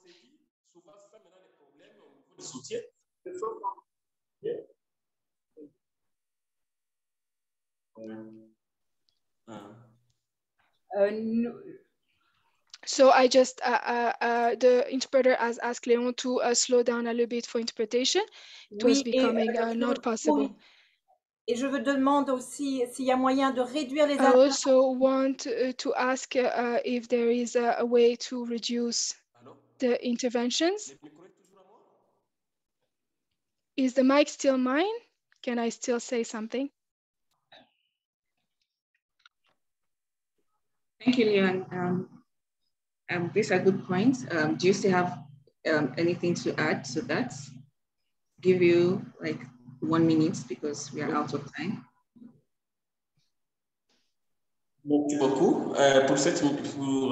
Thank you very much for this 1 minute that is offered. I just wanted to say that us as an organization that support the farmers in the village area, we have understood that we have work to do, not in the communication, not in the capacitation or in the monitoring and in the but to know how to inform about what they do and what they want to do. But we also need capacitation to be able to do all of that, and also access in the to information in this area. It will come slowly with our engagement, but we will really need this capacity. That's why we have asked through this panel your support in our research center, because our role is to do research and to come and inform on the needs and the problems that came up from the field. And if we are not equipped, if we don't have the material to do that, to be able to reach those farmers that are very far in the villages, you would understand that the needs will not be reached by everyone. Thank you very much. Thank you, Liam. These are great points. Yes, it's necessary to have the right tools to reach the farmers, and the presentations that have been given addresses this, and the following presentations as well would address this. It will be good to collaborate with you on the field you're working with and also collaborate with the YENCASA Africa, where more can be done. I'll give the floor now to Mario to briefly give his comments, and then we'll go on with the moderation, with panel discussion. Thank you. And now very quickly, and also based on the question by Mateus, but also the observation that have been raised, here we're talking about promoting rural communication services. There is more in the framework of, let's say, policies, national action plans, the institutionalization of something that has been tested, validated by the people. It is relevant for them. In any case, what is important, how to start promoting participatory communication approaches bottom up. So in the context of local farmer organizations, help them assessing their needs and opportunities, and builds on the ground at the territorial level alternative ways of using communication to serve the purposes of the farmers. So this is maybe a very simple activities. The most important thing is to create awareness of the need to manage communication in a participatory way, whatever the tools are available, whatever, and especially based on contents that are relevant to the people. So people first, technology later. It doesn't mean we can work with everything, with radio, with the face-to-face communication, but we have to try to blend. The most important thing is to go systematically and strategically towards the identification of the needs and the opportunities at the local level. So build this capacity in farmers organization at the local level and later scaling up at the higher level. And so to bring this in the policy agenda is the way forward. And we hope that through the INCASA, we will be able to support some of these processes. The demands are huge in the region. So we think this is the first step forward. Over to you. Thank you, Mario. That's a good point. Thank you for clarifying the questions. And thank you, Blodin, for putting the organization up. That's a good organization that's dealing with women issues. So it would be good to share more information on this with us via the INCASA email address, which we could share with you later on, so we can incorporate this in the INCASA Africa. So the second question for the panelists, it's on what are the needs in terms of support to family farming policies and UNDFF with RCS. So I would start with Omar Dio. Please, could you tell us, based on your experience in your organization and working with family farmers, can you tell us what needs and opportunities you would recommend to mainstream rural communication services for family farming in Africa? Omar, the floor is yours, please. Bon, merci encore. Thank you very much. Sorry, I had left to go and pray. I first wanted to present our association. It's the only association that exists in the fishing domain. The association is called the Association for the Communicators. It's an association that was created in 2020 with the COPA, with the support of COPA, and it's the Association for Artisanal Fishing. Right now, I am in the offices of the COPA. So to follow this webinar. The other aspect, I know that communication has a very important role. Before, when we were talking about the fishing sector, the people were not even listening to you because there was a fish, everything was going well. But we realized that now there is the resources are becoming rare, and so now people are turning to the fishing sector. There were a lot of programs through radio that talk about the different the fishing domain. There was a program in the 80s. Before I was a fisherman, I did fishing for 12 years. So I can say that I have 27 years of a career in the fishing domain. Our problem here is that we don't have access to information within the authorities. So, for example, the Ministry of Fisheries, and the information that we receive, we obtain them through different information like COPA. They put us in a relationship with other organizations to do some workshops. We really have a problem to access to good information, real information. We also have a funding issue because the most of the people don't have salaries. Also, we also have a problem in terms of capacity building, because if you are a facilitator, you have to give the right information, and if you don't have that information, you cannot give the good information, the correct information. To give the good information, the correct information, you have to be informed. And so we really have a problem with that. Another problem, we also have a means problem, is because sometimes we go in different areas to do some reporting, and if you are not an employee, you don't have the means to go there to use a transportation. Sometimes we have problems with our phones to do the work or something else. Here in Senegal, you know that despite all our difficulties, go ahead, Ulama. I'm sorry, but I'll have to interrupt you. We're running out of time, so if you could round up your comments. Thank you. D'accord, merci beaucoup. Merci. Thank you very much. Oh, okay.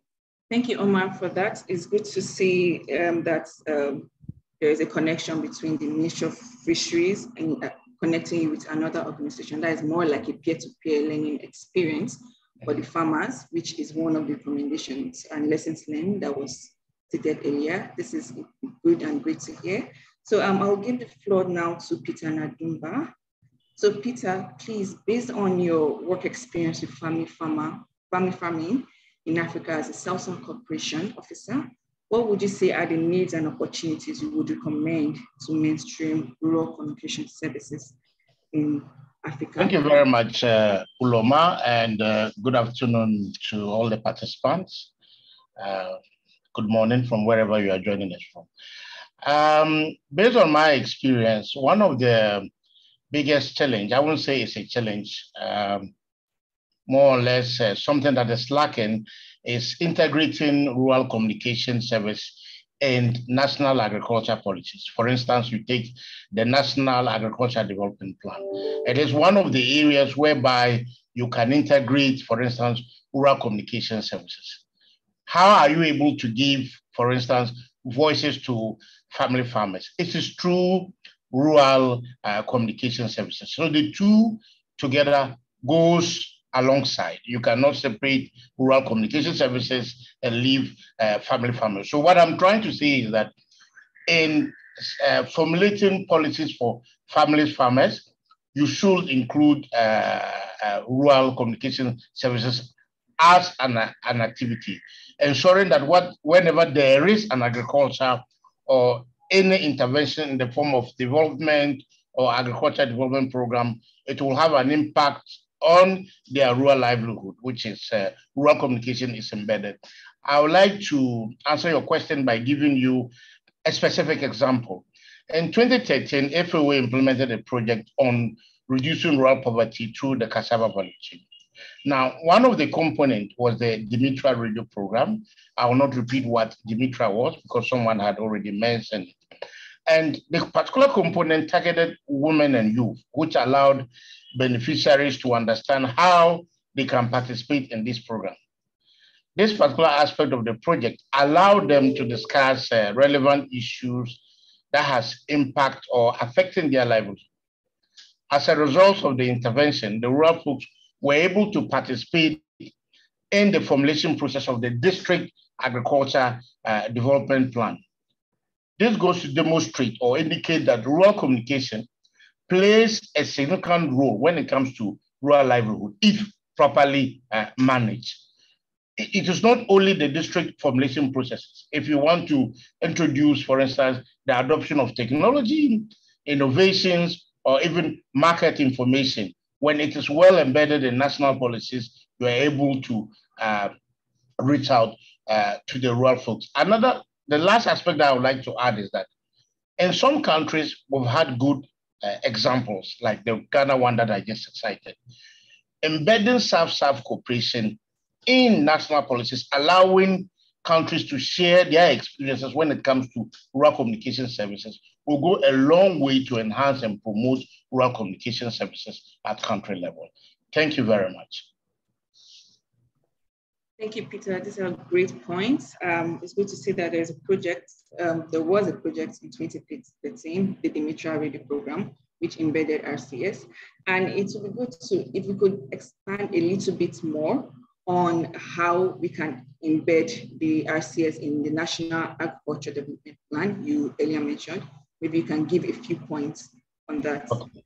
Yeah, thank you very much. When I say embedding rural communication services in the National Agriculture Development Plan, for instance, you have now we have the National Committee of Family Farmers that are pushing to have a policy on family farming in the country. Now, if you take the policies for family farming, when they are doing the National Agriculture Development Plan, there is a broader and a wider consultation of already existing policies. You understand? So the National Farmer Agriculture Policy, the National Committee on Family Farmers are the ones to advocate during the formulation process of the National Agriculture Development Plan. This is the only way you can get the rural communication services embedded in the National Agriculture Service Plan. Once that is done, you also have to ensure the country who actually is the ownership of these policies have to ensure that programs or projects that are coming within the framework of agriculture always has that component of rural communication services, be it whatever program or project they're implementing, because it's already embedded in the National Agriculture Development Plan. If you remember, I had earlier mentioned that family farming, rural communication services goes hand in hand. It is linked.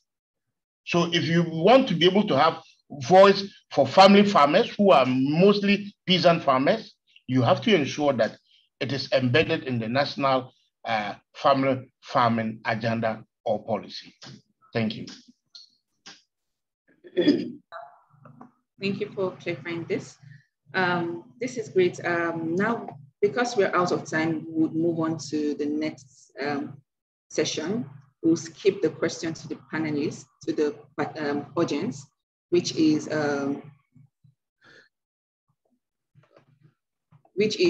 talking about what are your main priorities needs in participatory communication. So we'll skip this and move on to the way forward. So now I'll give the floor to Maria Kunzo to please briefly talk about the recommendation for Global Forum on RCS. Yes, hello everyone again. This afternoon session is really amazing. So many inspiring contributions from different voices, different perspectives, really amazing. So what we have seen until now as three main big dimensions of the work in rural communication services. So the priorities that have been expressed also, several, according to the trends and to the emerging trends that have been captured in the study that have been discussed, but also needs and opportunities that we went through and are also part of this, the analysis emerging from the case studies, from the discussion, from the different panelists and the different sessions that we had until now. And now we need also to focus a bit on the roadmap. So what next? So the next is to see how we address all these priorities, the needs and opportunities through this roadmap. So we can go ahead, maybe analyzing those activities. So within the context of YENCASA try to address the issue of rural communication services in the context of family farming along three main lines of work. And one of these lines of work focuses essentially on rural communication services per se as a dimension of the policy making, but also of the support to ongoing initiative on the ground. But there are other two dimensions that are very relevant, the awareness raising and the capacity development. So let's say now we want to focus on these three dimensions as a really concrete roadmap to face and to tackle the issue of rural promotion of rural communication services from the ground and also at the policy level. So along these three lines of work that are part of the YENCASA Africa. I'm going to give the floor back to Uloma. Please, Uloma. Thank you, Mario. So now I'll give the floor to Francesco to briefly talk about the awareness raising based on the Yenkasa Radio Initiative. Thank you, Rama. Well, very simply, for us, it's, as we said, it's extremely important to use radios, local radios, in order to foster the communication in local languages. The radio initiative that is going to start very soon is basically concentrated in 6 different countries in Africa: Ghana, Kenya, Madagascar, Togo, Tanzania, and Zambia. It will consist in a series of radio programs to be developed by these local radio stations in conjunction with farmers' organizations. So we are going really to foster the collaboration between radio stations and farmer organizations. And in the meantime, this will open the road, will pave the road for a longer term collaboration that we would like, of course, to develop. We support this initiative at the beginning, we put them in the condition to continue, and we are going to enlarge the number of countries. This will start very soon, July, we are going to do it, and we are there to start. Over to you, Ulama. Thank you, Francesco. Thank you for clarifying that. Now I'll give the floor to Sophie to speak about experiencing capitalization. Sophie, please. Yes, so part of the awareness raising, we have also knowledge sharing platforms and tools. So of course, the Yenkasa website is where you will be able to find all the material for the campaigns of what is happening. We know that some people prefer to actually have access to Facebook and be able to discuss. So we also have the Yenkasa Facebook group. And we have now created discussion group on D group, which will enable to actually have discussion via email. And so if you all agree, what we are thinking of doing is to invite you to join this Yenkasa discussion group. So we can continue, and this can be done in several languages, in French and in English. So this is regarding the awareness raising aspects. Thank you, Uloma.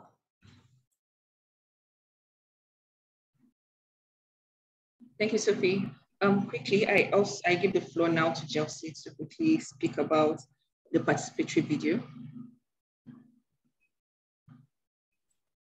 Thank you, Loma. Yeah, so a lot of exciting activities coming up. So regarding the participatory video, we will be conducting a training with the objective to, number one, help participants understand the community video production process. And number two, help participants understand the participatory video approach of sharing these videos, disseminating them. So the video production training will include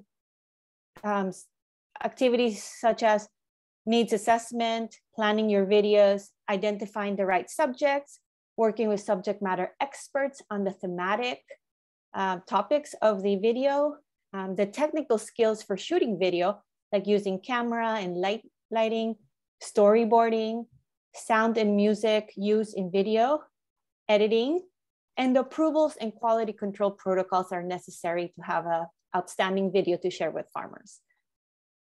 The video sharing portion of the training will include things like understanding your audience, sharing the videos through various different platforms and in person, adult learning principles, facilitation, and also collecting feedback.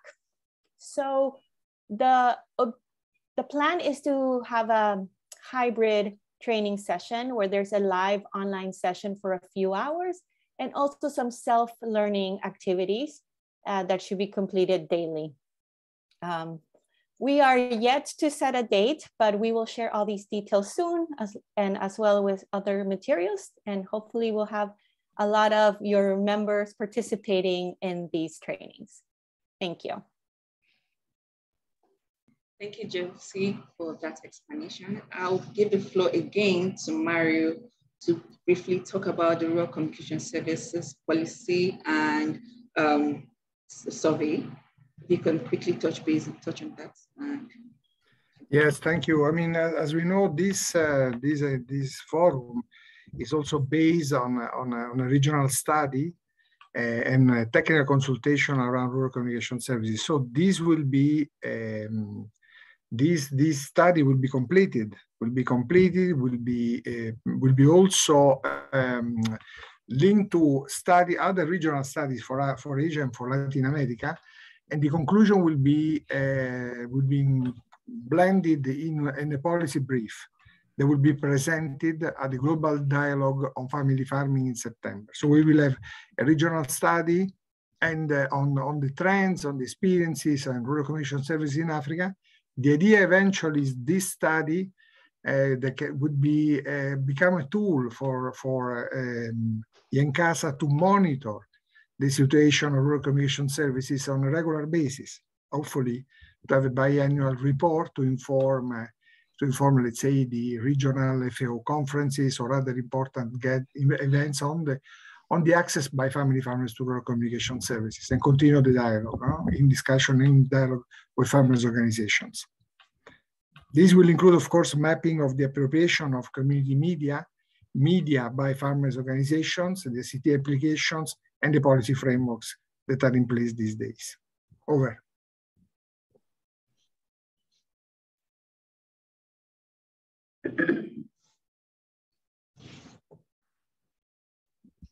Roma, over to you.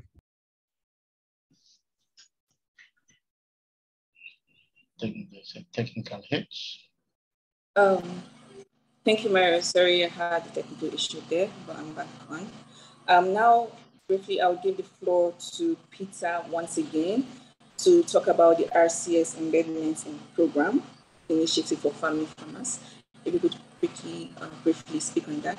Thank you. Uloma, could you please speak a bit louder for translation? Yes, we are not hearing you very well. You need to speak a bit louder. How we can embed rural communication services in program initiative for family farmers.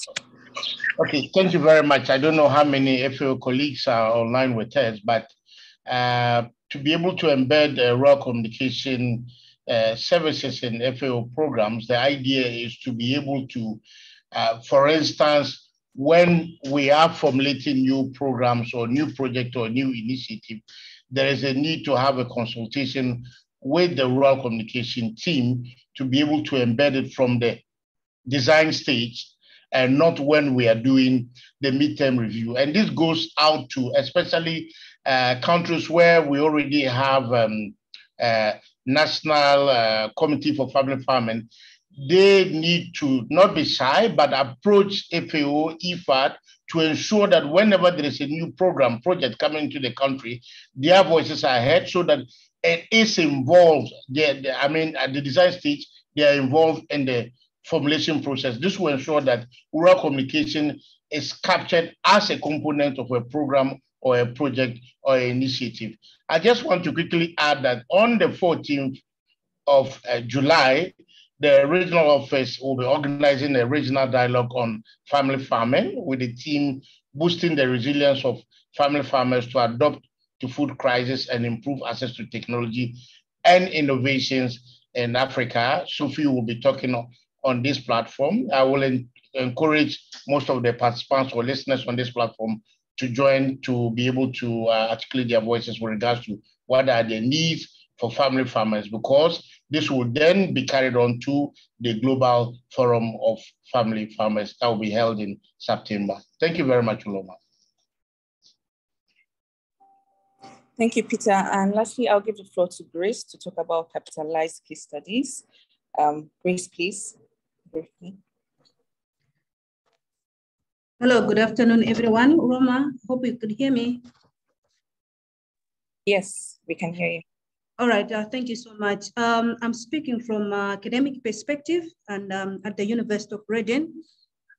Based on research work here at the University of Reading, we have learned that good communication is not just about clear or verbal written articulations. but rather it's a combination of skills that includes listening, understanding, and sharing of information. So based on that, we have 3 issues to be considered as far as rural communication services is concerned. Number 1 is building evidence. This entails taking time to ask, listen, and understand the views, aspirations, and needs of those you are communicating with. And in this case, you're talking about farmers. There is need to learn from their lived experiences as to what works well for them in terms of communication and what is not, and ask the reasons why. And point number 2 is that rural communication services should be supported by case studies. This means documentation of success stories. And this should be presented in various formats, including audio, videos, and photography. This is because, as already highlighted, farmers are looking for alternative sources of information. And again, farmers are motivated to hear and see how technologies are transforming fellow farmers. And point number 3 to be considered is evidence-based communication. This one should be the basis for the rural communication services. And this could be achieved by drawing lessons from evaluation of various programs, continuous research, working with research partners to come up with new ideas, working with academia and the experts in order to come up with new ideas and expertise. And again, there is needed to work with existing partners in communication sectors in where the project has been implemented. So basically from academic side, we have 3 points to be considered: building evidence, RIC to be supported by case studies, and to be evidence-based communication. So this is our contribution. Thank you so much, Uroma. Thank you. Thank you very much, Grace. That's the end of the way forward. I'll give the floor back to Sophie to continue with the sessions.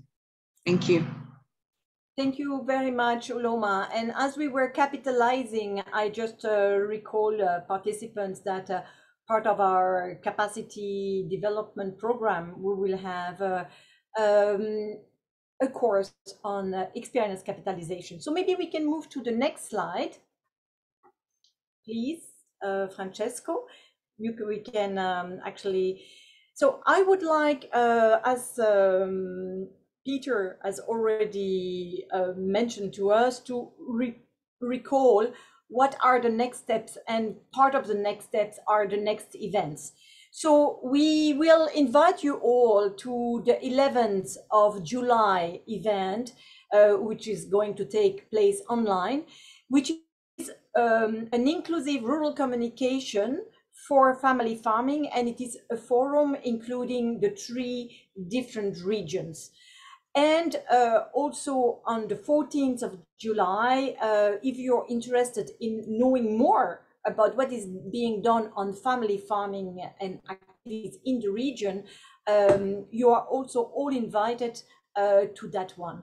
And of course, there will be our major event in September, and you will be informed in due course. So let's go to the next. I'm just showing this slide so that you know how to contact us via email. We have a newsletter, and you can subscribe to it going to our website using that address. Of course, our website is in French and in English, and I invite you to visit it as much as visiting our Facebook page. And you can also follow us on Twitter. So in the next slide, I have just a few more information that I wish to share. Francesco, yes, thank you very much. It's, if you want to be part of Young CASA, if you are interested to move forward, we really welcome you joining the working groups. We have one working group on communication and awareness raising campaign. So if you're interested, if you want to share what you're doing with radio program or other programs, please indicate that you would like to join. If you're having courses, or if you have something or want to be part of something on capacity development, whether it's about radio, which is a participatory video, on online course on communication for development or experience capitalization, please let us know that. And if you want to actually implement and to share with us also the evidence of rural communication services. This is also the possibility to join a working group on this. And the discussion can continue, and I will invite you, if you have no objection, to join our D group, and you will receive an invitation in the following days. So we can move to the next slide, which is almost the last one. It is the last one. So I would like to thank you all, but I will not be doing the closing. We still have Emrance from PAFO who will address us now. And at the very end, we will have a poll. So please stay with us. And Emrance, I'm really pleased that PAFO can give us the closing remarks. The floor is yours. Thank you so much, Sophie. Good afternoon or good morning, ladies and gentlemen, depending on where you are connecting from. It's a great honor and a pleasure to deliver the closing remark of this important event, Regional Forum on Rural Community Services for Family Farming in Africa, on behalf of PAFO President, who was unable to join us due to other engagement. Today, most of family farmers live in a disadvantaged rural area with limited access to communication facilities. Their self-reliance is significantly affected by limited access to information and to communication services. As farmers' organization, we believe that there is a need to do more to support knowledge, dialogue, and communication processes that allows communities to speak out, to express their aspiration and concern, and to participate in the decisions that relate to their development. This implies the key role of communication as an asset for farmers and the need to integrate it into family farming policies. By proclaiming in 2014 the International Year of Family Farming, the UN has put farmers at the center of the international development agenda and has underlined the need to collectively move toward a more inclusive and sustainable approach and policy in agriculture. Emrance, can I please ask you just to slow down a little bit for interpretation? Okay, thank you very much. Okay, the challenge now is to promote institutional and policy framework that will allow equitable access to information and communication services, and that will ensure the active participation of family farmers in development processes.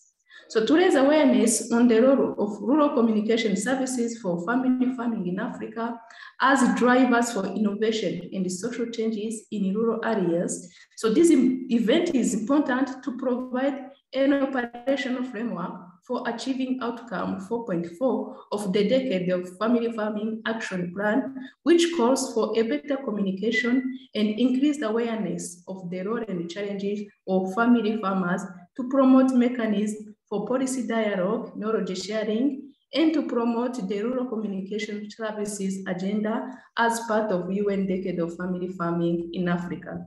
PAFO, being the continental body of Emrance, try to speak slowly. Emrance, try to speak slowly, please, for the interpretation, please. Yes, unfortunately, interpretation is not possible when text is read like this.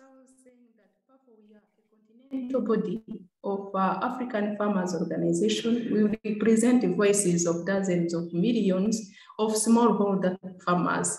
We have been actively involved in the process of UN Decade of Family Farming. We are a member of the International Steering Committee established to oversee the implementation of UN Decade of Family Farming, whereby we are represented by our member network of farmers and producers organization in West Africa, ROPA.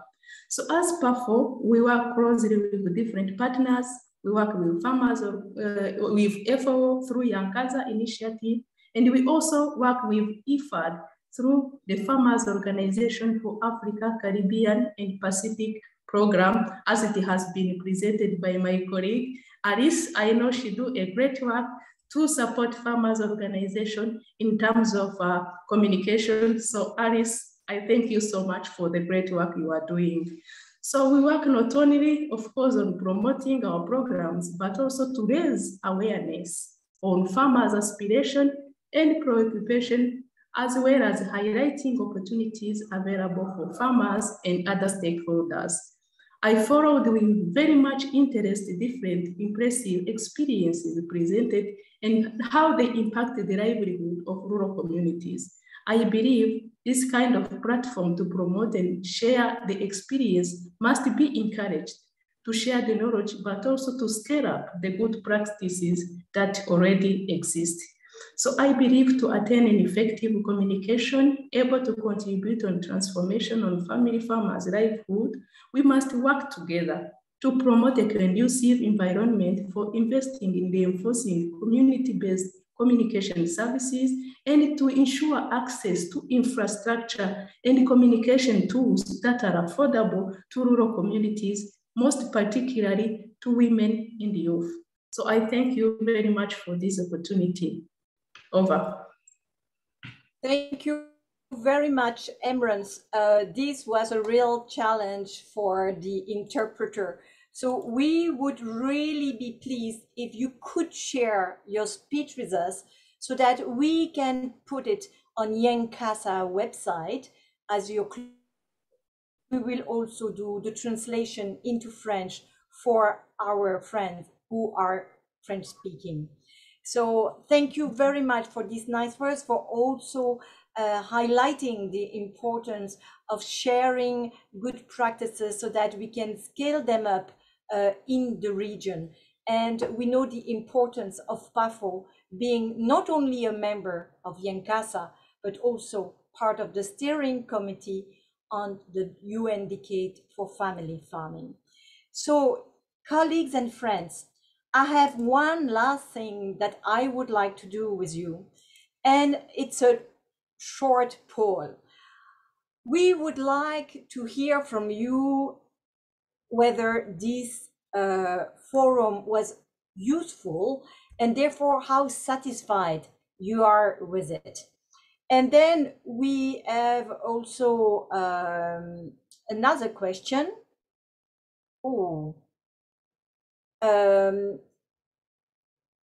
Yeah, and I see that it isn't. So what is your level of satisfaction of this workshop? So I'm waiting for you to actually give me your information. I had another question. It was how useful, when you're satisfied or not, it's how useful it is for your work. And also, what is the second question, which you don't see there, but it is, have you learned something new? I know that some of you have learned things like what we were saying about radio program, having the voice of a woman for the feedback to actually involve more women farmers, for example. So you can also put your comments in the chat as we welcome everything, whether in the chat or in the poll. So I'm going to show you now the results. And here it is.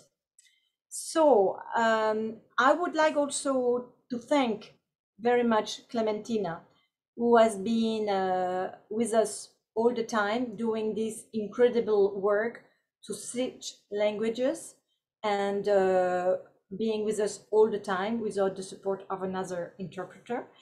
I would like also to thank all the people who help us preparing the workshop, this forum, and I would like to give the floor to Hannah, who has been behind the scenes with different roles and hats. So Hannah, please, I would like to also have a few words from your side. Thank you. Thank you so much, Sophie, and also thanks to Clementina, to the organizers, and of course all of our participants today. We really appreciate your attendance and your participation. So on behalf of Farm Radio International and all of our staff, thank you sincerely for all of your contributions and ideas. I thought this was a really rich and exciting exchange, And I think there's going to be a lot of follow-up from this between participants today who have noticed areas of synergy or collaboration, and also new people joining the working groups of Yankesa, which is so important and so vital. And I hope that we can see you in those working groups very soon. We are over time, so I won't take too long, but again, I want to say thank you very much. Participatory communication, rural communication services is at the heart of what we do at Farm Radio. And so it is incredible to see all of the work, complementary work being done. And I hope that we can continue to learn from each other, find synergies, and contribute to this really worthy goal. Thank you very much. Thank you, Anna. Thank you for all the organizations who have participated. Thank you to all the speakers.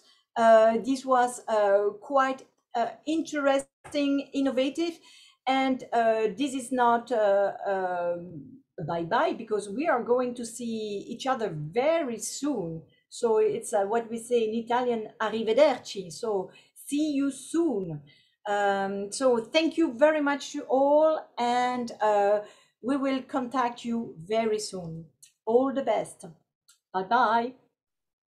Bye, everyone. Bye-bye. Bye.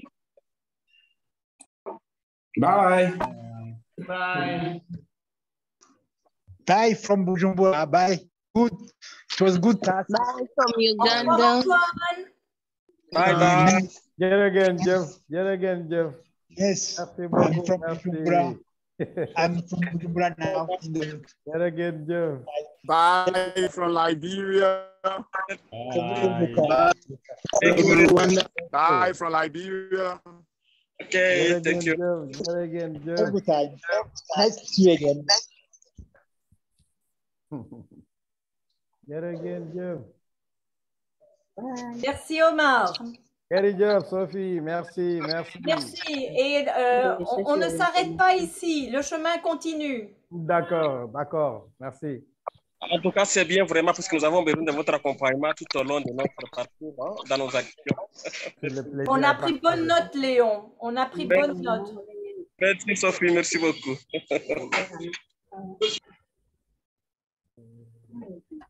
Thank you, Michael. Great. Sophie, I'll go ahead and end the meeting.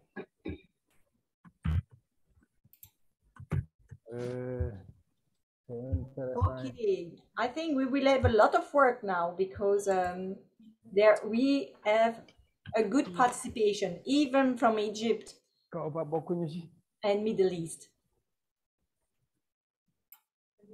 And I've seen also people from Asia, from Nepal joining. So we had quite an interesting and large participation. Thank you, Sophie.